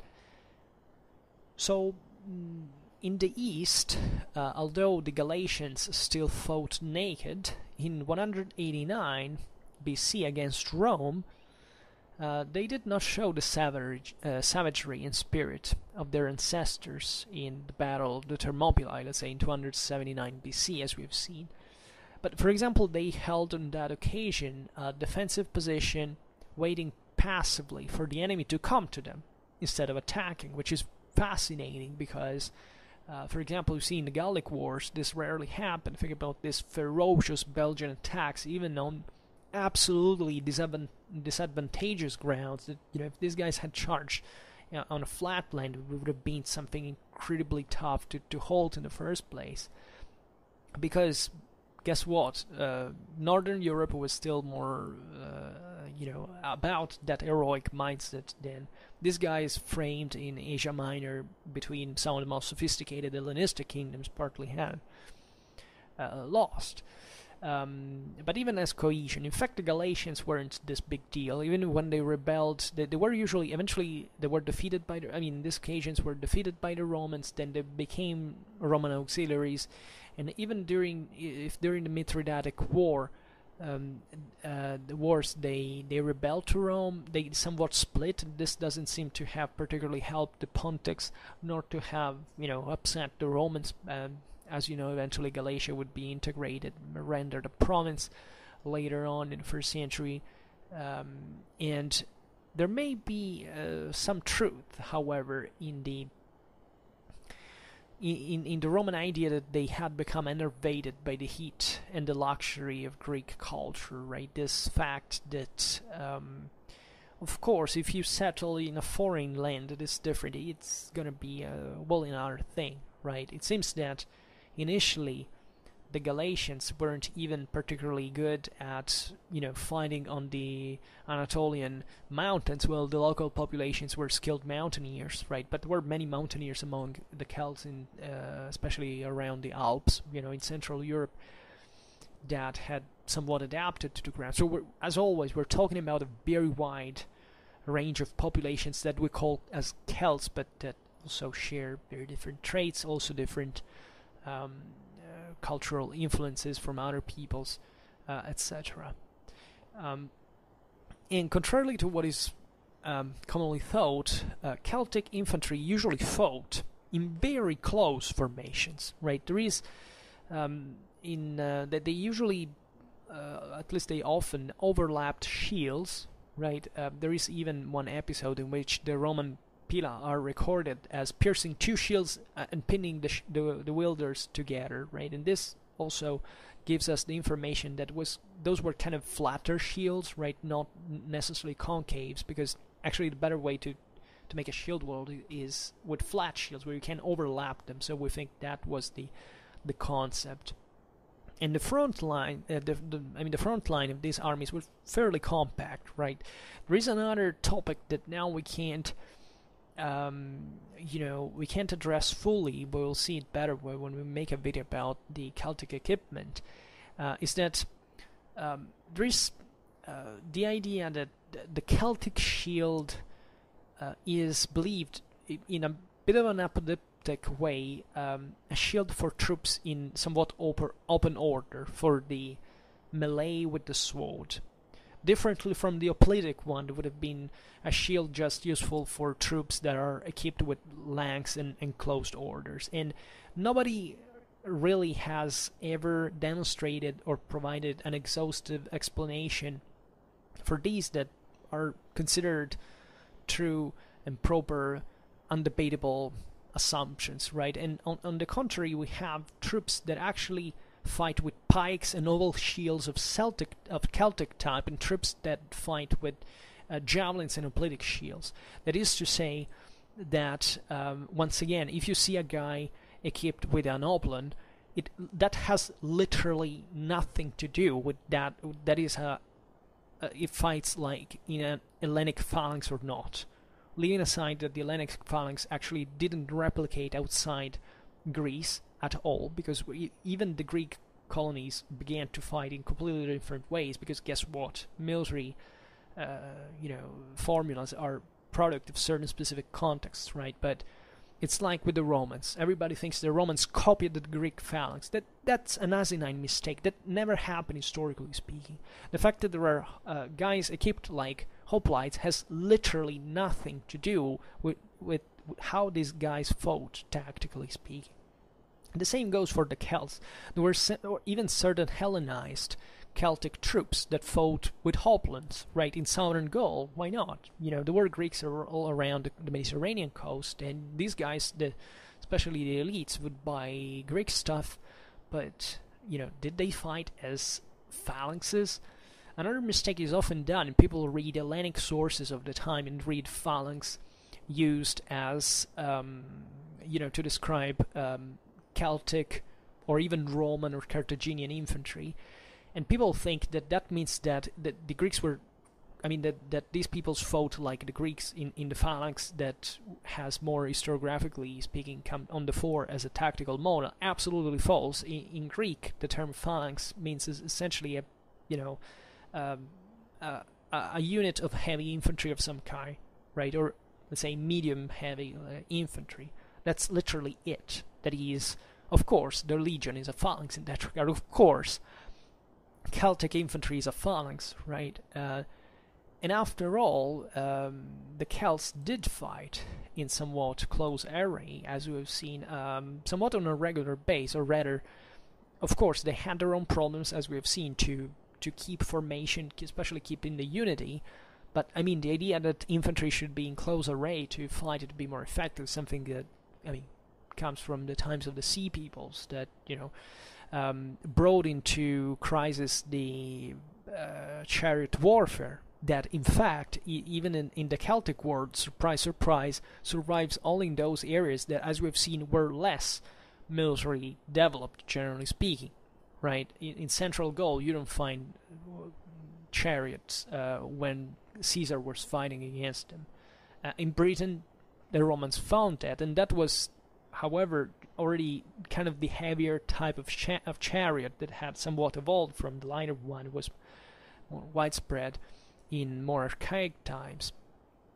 Um, Another thing that is interesting to say, at least, that Livy calls the Celtic formation effectively as a testudo, right? So the Roman tortoise formation. Why? Because, surprise, surprise, every single people who had a shield, historically speaking, when targeted, brought the shield over their heads, right, and enclosed in it, right? So the testudo is not a Roman prerogative. Everybody who has studied just a minimum of Roman military history knows, in fact, about this passage from Livy, and also, actually, that should be better explained, the testudo is not really a formation as such. It's just a setting when you're caught then in the open under fire. You have no better way to do but just bringing the shield over you. So it's not actually an effective formation. It's not a formation proper even, and it's not even designed for fighting. Aside from what you see in movies where people engage at testudiness, well, it's disgusting. But what seems to the Celts did in this regard was to protect themselves from this hail of, let's say, Pila, for example, as we've seen now, and then eventually loosen up in a wild charge when the Romans discharged, so trying to meet them. It's not such a this is a bit of a mechanicistic explanation, because you don't often have the necessity or even an advantage of doing that, especially if you want to countercharge effectively. We know how lethal a well-delivered Pila throw, a coordinated one, was done, especially in attack. But the idea in this regard was to bog down enemy charges that were counter-attacking in that very moment. And the whole thing is also much less systematic than we think. It's not that the Romans, many people believe that the Romans basically used to throw Pila in the concerted collective fashion before every attack ever. This is actually not true. There is very few evidence in this regard that shows us that this javelins were used fundamentally, in that situation, if you had really a very well cohesed and drilled units in a specific tactical situation. But Pila could be used in many other ways, even just for skirmishing, or even as lances, as spears, as a matter of fact. And it didn't happen all the time that this salvo would be delivered. But aside from this, the same Celts used javelins, as we will see now. Just a last word about this defensive formation that is somewhat attributed to the Gauls and that can be explained. The same Livy says that the Gauls maintained a close order at the Battle of Sentinum, especially in the last stages of the battle, when they were thrown on the defensive. So, at the same time, in the same situation, it seems that the Celts charged in fairly close order too, which means that they weren't the uncoordinated, completely disciplined and training-less barbarians would break the formation every time they moved, like every time they sneezed. But secondly, it's fascinating that this and there is a sort of defensivistic resort when, in fact, the first charges has been repelled, right? As we've seen before, after the first charge, most of resources were spent. So the best thing you could do at that point, albeit leaving the initiative to the enemy because you had fucked up, anyway, it was to resort to this very thick order to resist to the end, right? So that fits with all the things we've said before about the fighting to the death, right? In fact, on that occasion, the Samnites, for example, were fleeing the battle in next to them, and they remained firm, which is very interesting.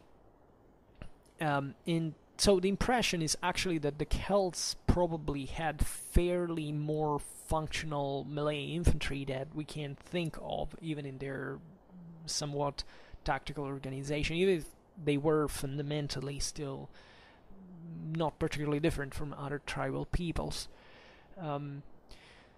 what seems that also had created problems to them was rough terrain, right? For the cohesion of their formation, this is normal for all formations, but definitely those who lack more collective training have greater problems with it.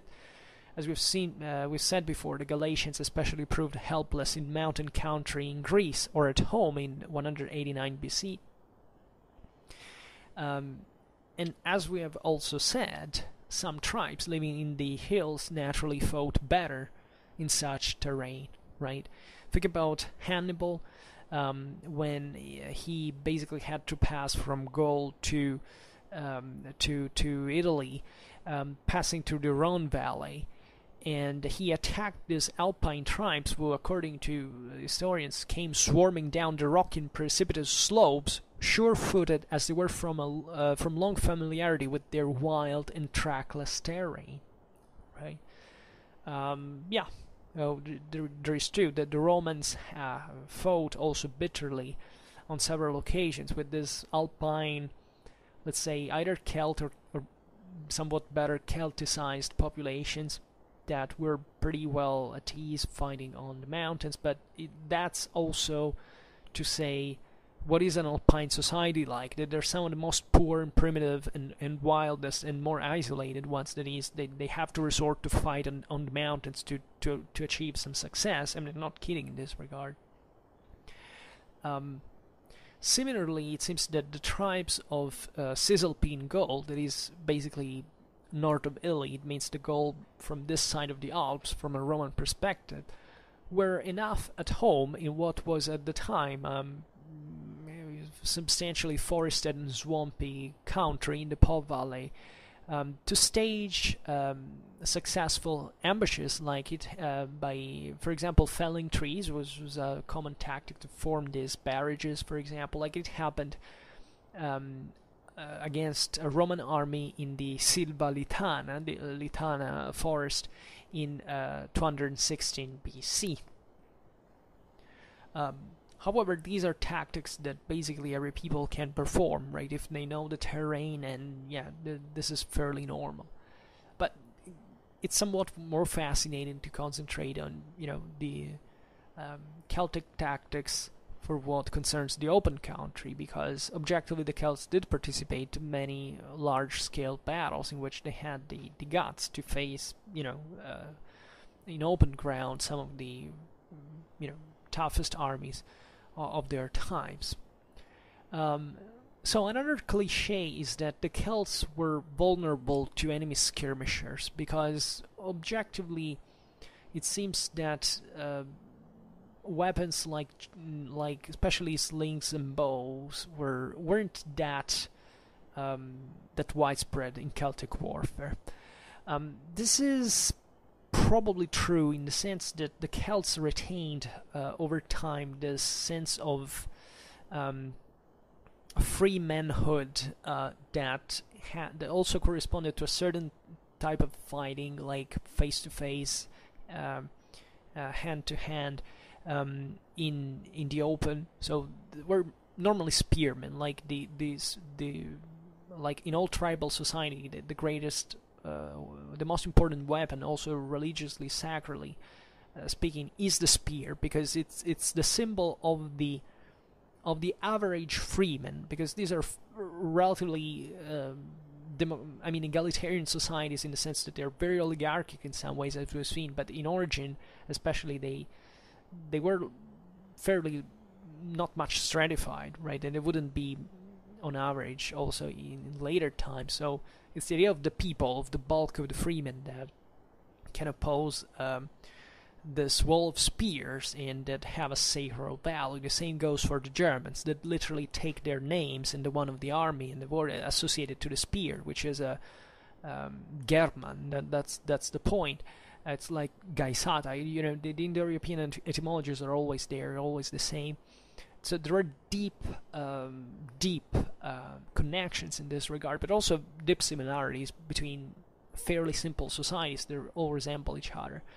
So yes, probably the Gauls relied heavily on this bulks of infantry in general, and possibly, and this is showed later times after the battle of Avaricum, if I'm not wrong, when Vercingetorix calls for all the bowmen of Gaul, which means that all the other Gauls were basically fighting, but the bowmen, the slingers, these guys were not. And it's been suggested that there was this sort of classist view still, the idea of the conquerors were the guys with spear in the hand, like the warriors that didn't have to work the land, and the regular serfs and other subjugated populations were, were just had this poor weapons, right, and that didn't have the honor to participate regularly to the army, so they had to be called later. Now, this is a very Dumézilian interpretation that goes back to the idea that, yeah, okay, the Indo-Europeans arrived, they built some sort of warrior case, and the others were just oppressed. Like, it's obviously not like this, but that mention is fairly interesting because it shows as if, there was a part of the population that, was kind of more naturally involved in warfare, while the others had, kind of subordinate position, which in Gaul especially is among the whole Celtic world is where you would most likely find, structurally speaking, a society segmented like that. But at the same time, also bows and slings, and they're more difficult to find in general, and archaeologically speaking also, they probably don't figure much also if there was this general ethics revolving around the idea of single combat, face-to-face engagement. I mean, it's a bit like in the Middle Ages, even in Germanic society. I mean, we know that bows were there, the slings were there, but their art, their history didn't want to portray that much because it was kind of cowardly weapon. But actually, we know that the Celts did have some minor numbers of bowmen and slingers, and also that on the long run, actually, they increased their numbers of javeliners at least. It's as if, especially in these countries like Gaul, as we've seen, I mean, more people were called up to arms, like not the bulk of the conquering tribes of the times of the Celtic migrations, but the people of the countryside, and these were naturally more likely equipped. Like the average Celtic warrior would, for example, have like 1 or 2 or even 3 javelins. Some of them actually, one was the same spear, in the sense there is no boundary between the javelin and a spear. At a certain point you can use them, and your spear in a way that you can also throw and pass into the other one. So aside from this, the tendency is starting from the early Latin period, excuse me, when the Celts usually had this massive lances with this very broad and long tip that suggests a very sophisticated and skirmish. That means that the warrior is very skilled and is really a warrior in the true sense of the word, to this kind of peasant militias that had just a normal spear that they used just to form some, more or less orderly formation to try to stop minimally some art, but it just made numbers essentially. And that's the tendency that, as we've seen before, goes also in parallel with the formation of more specifically trained professional units, often belonging to the aristocracy, that have very expansive weapon and armor, that they're very numerical and qualitative elite of the Celtic armies, right? Whereas the rest is a bit kind of, softer, way softer sometimes. Whereas I suspect that populations like the Belgians or others, like the Britons, were somewhat more like in the heroic mindset, and would still have a kind of closer, somewhat closer relation with warfare on average than, say, the Gauls proper. And also consider that there was anographic segmentation. That is, the younger Celts normally spent their time skirmishing with javelins, bows, and slings, that was very important before the battle, because they actually you know, gave the time to the army to order itself. Never to underestimate this, that many skirmishes that occurred throughout all warfare are actually buying time for deploying better in a more orderly fashion. So that these guys that are younger, so they're more, you know, energetic and resilient and elastic and agile, let's say, they do this also, by the way, to show their bravery, because they go out there in the open. That's very risky, right? Especially cavalry can be a serious threat in that regard, but they show their fits. They kind of compete also among each other. There is a ferocious competition within these groups, these bands. The younger especially have to prove everything, and to become true men, let's say, in this regard. Sometimes they were baptized in this sense, martially speaking. Yeah, and then eventually they would retreat and maybe keeping to skirmish, but and there was probably eventually also social segmentation. That is, this became more than the youngers, maybe the poorest, right? While the youngers of the late Latin period noblemen would be maybe elite skirmishers, or maybe, you know, having certain other roles directly in the as fighters, you know, hand-to-hand combat preferably. But the missile firepower Celtic armies maybe has been a bit overlooked over time. It's just that we know so few, once again, that it's not so easy to say, okay, well, so it is. So as we have seen this picture of the Celts as wild, ferocious, but somewhat erratic and disorganized, and lacking in tactical sense, is not really the truth. It's actually not even so popular among the Greeks and the Romans themselves. I mean, we have to separate the wheat from the chaff here. I mean, the classical authors were basically true about this. They obviously didn't compliment much the military intelligence of these populations, but from their perspective, I mean, they were in the position of saying, okay, we are kind of better than them, because objectively their armies, their military cultures were more organized. They had a greater sophistication, a military thought, all the capacities that could naturally even counter these populations. So this is true. From the other side, we have to realize, however, that within their possibilities, the Celts were very efficient, right? This is a bit the nutshell of all populations out there. Like, if you fight, you're brought in front of such necessities that you can't be just an idiot who goes there by chance and doesn't realize what he's getting himself into. So, as you know, loosely disciplined as they could be, right, they still had some essentials that worked well, right? A people that is primitive, it can have a lower military quality, but it's not dysfunctional, right? We have to understand this point.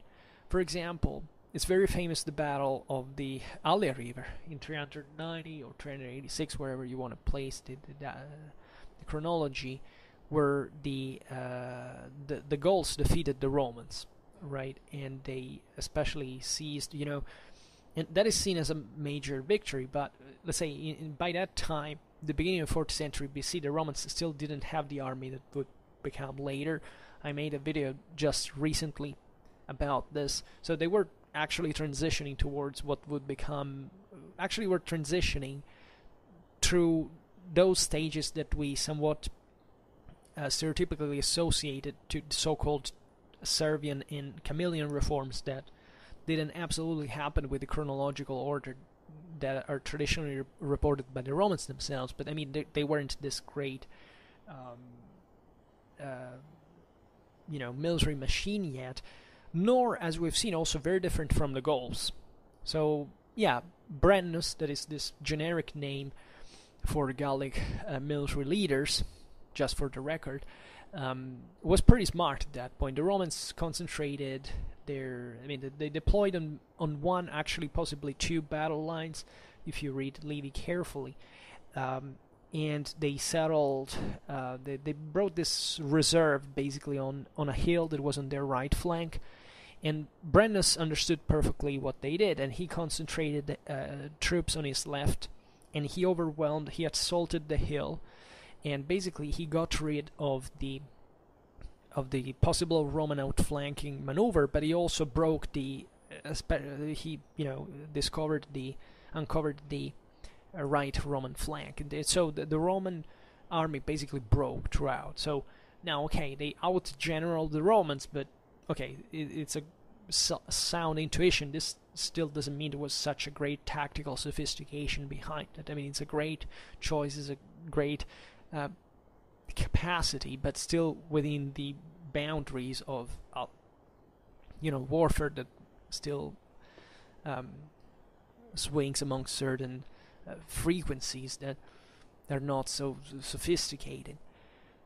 At the Battle of Telamon, which is very much more interesting, the allied Gallic army, caught between two fires by the Romans, displayed somewhat a greater organization. Is very interesting instead. Basically, it formed up calmly and in good order, facing both directions from which the Romans would come, in a position which greatly impressed the Romans, actually. Also because the Celts in that situation began to shout, to chant, and it's as if they said their the sound of this cry came from within the earth itself. That is, the Celts with this shout were reawakening the forces of the underground. It was terrifying from a religious point of view.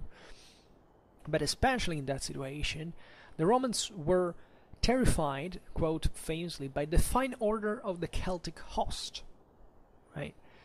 And the interesting thing in here, so that's a pretty clever, it was a double order battle, right? Basically, they were deployed on two lines, on the two fronts, respectively, which they coped with the enemies.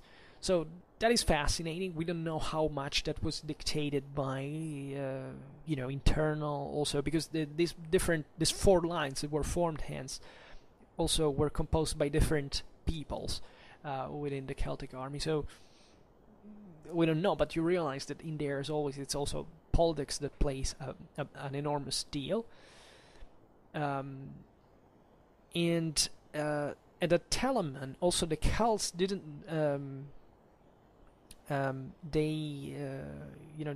Though being almost cut to pieces towards the end when things were going wrong for them, again, they held their ground, equal to their foes in courage, the sources say, and most died where they stood. So also in here, the first waves of attacks had failed. So what they do, they go back in defense and they get massacred to the last. Again, takes a big deal of moral strength to do that. As we have seen, they showed their similar determination at Sentinum, while they're being abandoned by Samnitic allies that had fled, which proves that they had tough nerves, and they even knew how to accept, not just defeat, but even how to remain in place where things went wrong, tactically speaking, which does require a certain amount of discipline, of control. So in fact, this idea, this stereotype that barbarian is just a wild charger and is irrational, etc., doesn't render justice to the to the great preparation that fury actually is conceived for, right? That requires. You have to use that fury when it's needed. That is to attack, which is what these guys, as we've seen, were largely obliged to do because of their other strategical shortages, chiefly. But when this is not the case, when you need to defend still, well, you enter in another mood for which you have prepared somewhat equally at the end of the day, because you have to deal with this situation. You have to do it with cold blood after all, and this proves that these guys were capable of it, right? And they're a bit the two faces of a same metal, in my opinion, that is rarely explored, and that actually speaks for populations that had their own degree of order and coordination and organization. After all, that it doesn't have to be confused as the wild, incapable barbarians, right? It's completely wrong. Well, let's talk about cavalry, because the Celts, and especially the Gauls, had a true passion for cavalry, and they especially Gaul, being very fertile, having this large capacity of horse breeding and fielding, especially big amounts of cavalry. But there is a misconception here that is being fueled by also an improper reading of Roman sources that were trying to show they had capable enemies in front of them, because it was partly true. But the idea is that even though the Gauls had this endless passion for horses, and they could deploy a lot of cavalry, without collective training, generally this cavalry had a rather low quality, and this is what we have to come to terms as well, right? Because once again, those who try to stress that these were somewhat heroes or whatever, because it's their team, say, no, because Celtic cavalry was so powerful, was so great. No, right? It was pretty low in quality. Hellenistic cavalries were hell of cavalries. Even as we've seen, part of Roman cavalries were other populations were famous for it. The Celts, the Gauls especially, had a lot of cavalry. It could be good, especially if it was commanded by a capable leader that knew how to employ it, etc. The same goes for the infantry, as we've seen before. But once again, without collective training, the average of this cavalry was low. And even in here, there is nothing to do about it. Believe or take it, right? You don't have to believe me forcefully, but if we consider that there is special cavalry for no reason, just because it belongs to a people, we don't take consideration even factors as collective training, what the hell were we talking about in the first place, right? I mean, even the Germans did better than the Gauls on horseback when they were given the Roman horses by Caesar, right? At Alesia, they largely made. So the Germans had even less collective training at that point than the Gauls. It was just a matter of combativity at that point, and it prevailed, right? So that doesn't speak for a very good collective quality of cavalry.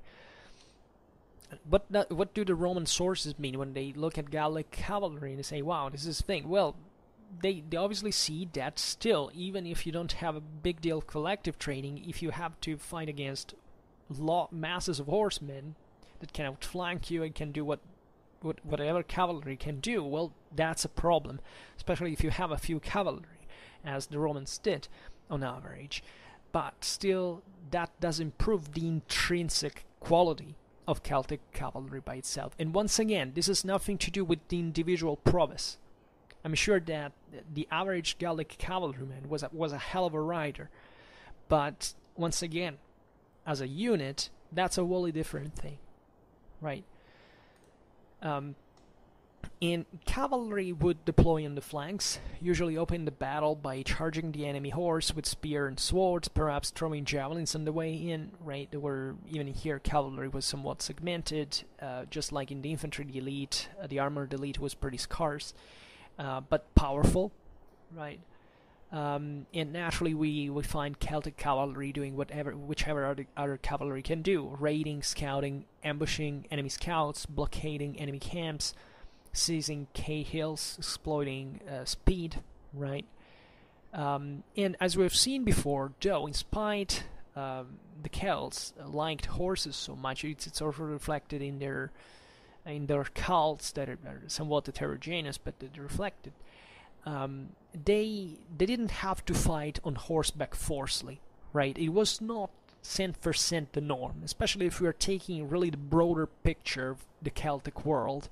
As we have said before, who fought on horseback was potentially the guy who could flee the battlefield, right? Sometimes, if the people of these tribes was particularly strong, could happen, like it happened for the Germans as well in other contexts, that they would the spear, I mean the infantry would begin to shout, telling the nobility to dismount to share the destiny with them, right? And preferably, in fact, these guys would fight on foot, and there are actually there is evidence that the nobility also put up this fight to the death by dismount, right? The goals, as we've seen, were mostly about infantry, after all.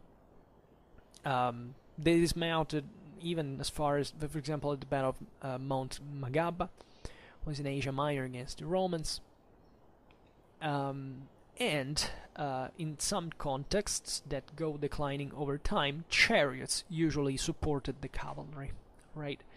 What I said before, a bit atemporally speaking, is that Central Europeans abandoned this. It's as if they didn't have chariots. They did have it, right?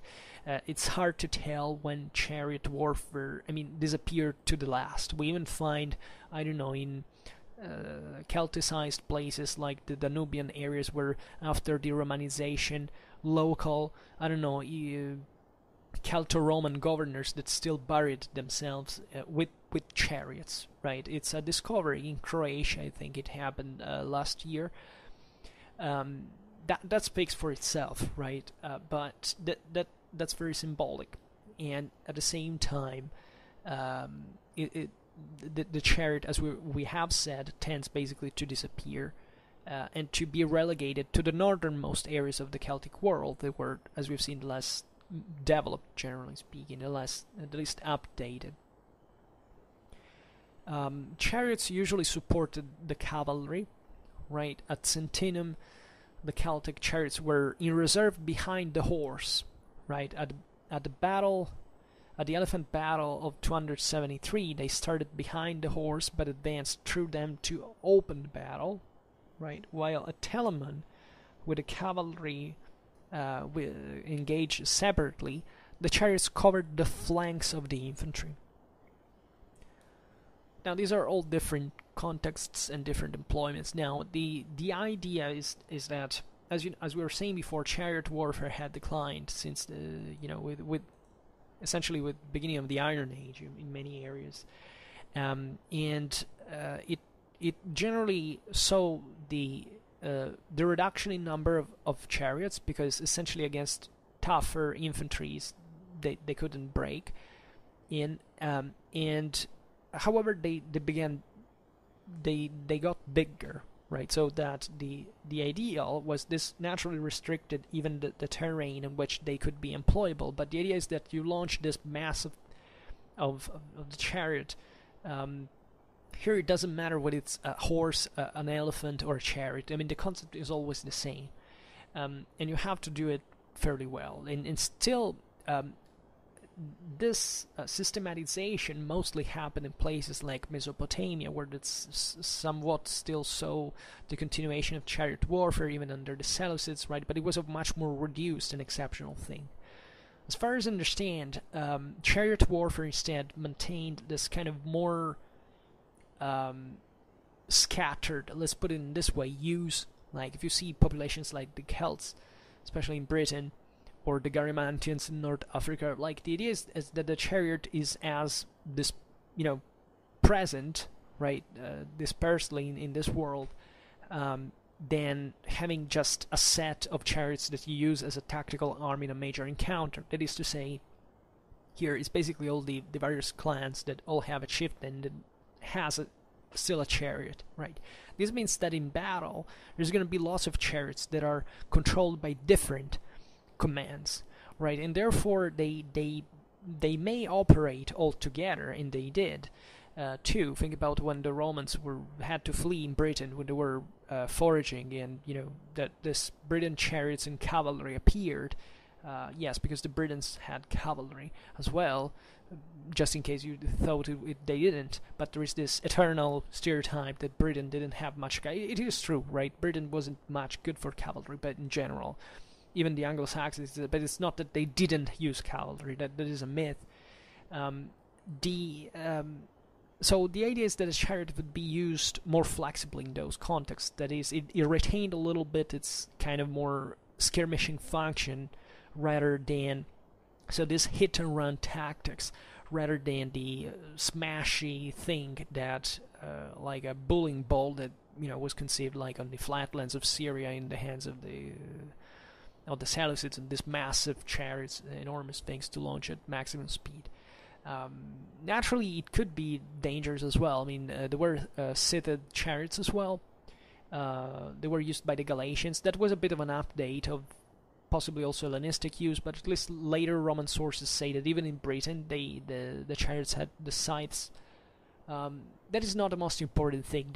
That the most important thing is how you use the chariot in the first place, and the idea, as we already said, is that the chariot would usually skirmish.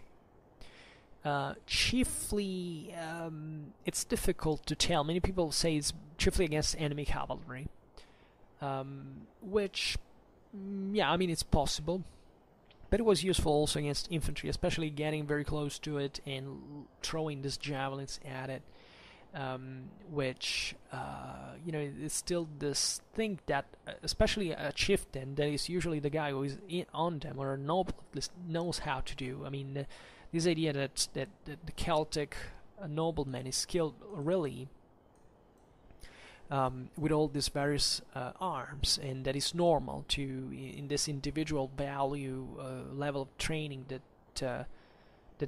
he must know how to use every single weapon. I mean, if Vercingetorix had fought with Caesar at a duel, probably very likely he would have got by far the better, because that's the point we were saying before. It's about the individual training versus collective training, generally speaking. Knowing how to throw a javelin is still a very important thing to do, after all, and it's something you do from the chariot as well. As we've seen on other contexts, and after you have skirmished, by the way, you can try, if you have softened up enough the enemy formation, you can try to actually charge, right? It's hard to charge an infantry and break it, right? It's very rare. You have really to be in pretty dire conditions to achieve a victory, because here infantry is pretty damn resilient, and as we have seen, even the Celts had this pretty defensively functional infantry, so that was hard. But the idea is that, yeah, maybe a flank attack, why not, and trying to break with the mass of the chariot and passing through. And if you think that in other battles, I mean, the order could be more open sometimes, and that also most of Celtic warfare was about skirmishes, raids, etc. But you see that in that context, the chariot acquires proportionally higher importance, because you can run into a bunch of 20 people, let's say, let's assume, right, and scatter them, and throwing javelins at a greater and at them while you go back and forth, or you can in fact dismount and fight against the enemy force and then jump on the chariot once again.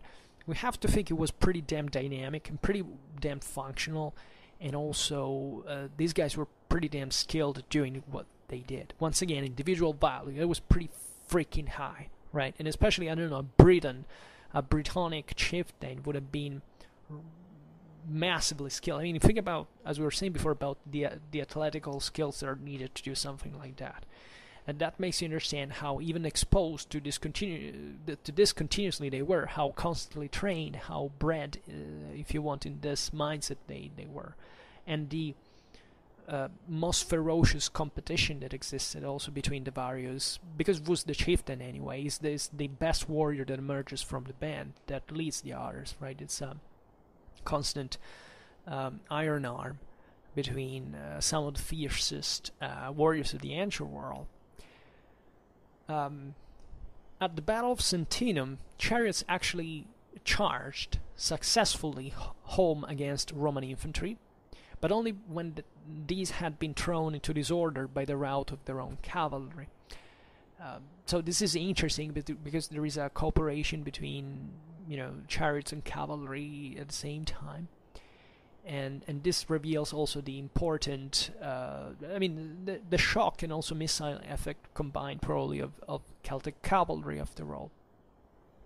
But it's unlikely, as we've seen, that chariots would charge infantry who stood firm. At the Elephant Battle, the conventional light chariots were placed on the wings, and only seated vehicles were in the center, intended to break up the formation of the enemy infantry. So that's the example I was talking about before that shows you pretty well how the Galatians, that now have lived for for almost 1 century in Asia Minor, have essentially developed 2 types of chariots. One is still the old Celtic one, and that is lighter and more apt to skirmish, right? Things that in those places had declined since the time of the Bronze Age. The other one is kind of the updated Hellenistic model that you actually deploy in the front line, but it could be also deployed on the wings to smash into the enemy lines directly, right? To break up the formation of the enemy center. That is usually the toughest one. So that is fascinating. Another characteristic of the Celtic armies, especially the ones of the peoples that were migrating, were often accompanied by large numbers of wagons, as you understand. We're talking about the Celts still moving in large masses. Think about the boy that still at the times of the Gallic Wars were crossing Europe all together. And we could even appreciate the order of that population in that regard. And there was a logistical efficiency tied to it, right? So these were not just the military bands or a mega raiding party like the one that brought to the sack of Rome. Here we're talking about the entire people on the march, right?